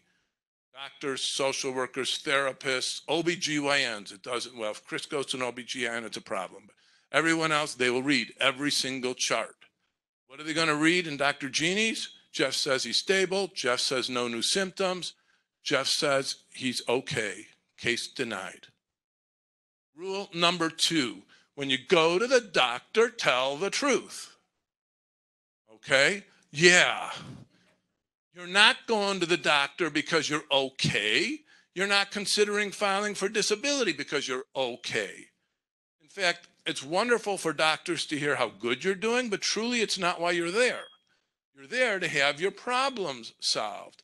Now, outside there's a lot of tchotchkes and things that we left for you guys, but one of the more important ones is this calendar. And you'll see it's got big boxes on every day. And we give this to every client. I left enough out there, I think, for almost everybody. Write your symptoms down. I tell people, put this on your nightstand. And at the end of the day, before you go to sleep, talk about whether you got out of bed that day, or whether you fell, or whether you went off on your spouse for no reason at all. If you want your spouse's help, leave it by the toaster oven. And then when you go to see Dr. Hall or any other doctor, bring this with you, and then you're a better communicator to the doctor. Two things happen. Number one, you get better medical care because the doctor's hearing more truth. Number two, the charts are accurate and I can get you help.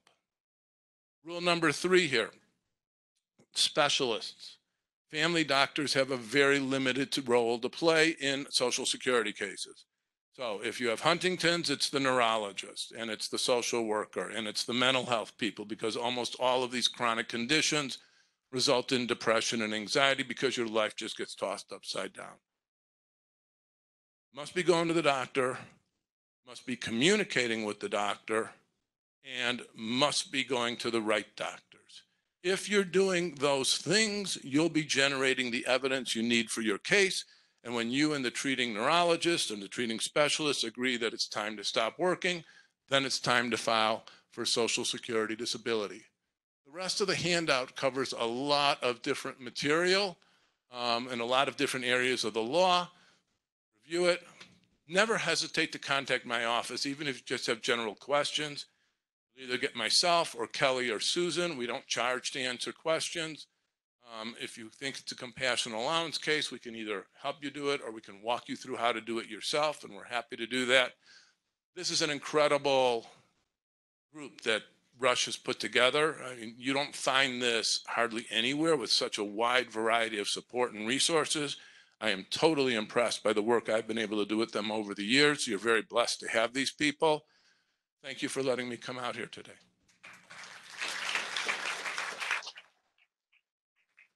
And if there's any questions while we're getting the panel set up, I can answer questions or I'll hang around for a little bit.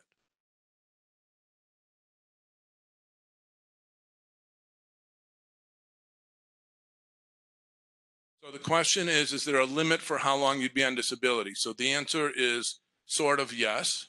When you hit retirement age, you move from disability to the retirement trust fund.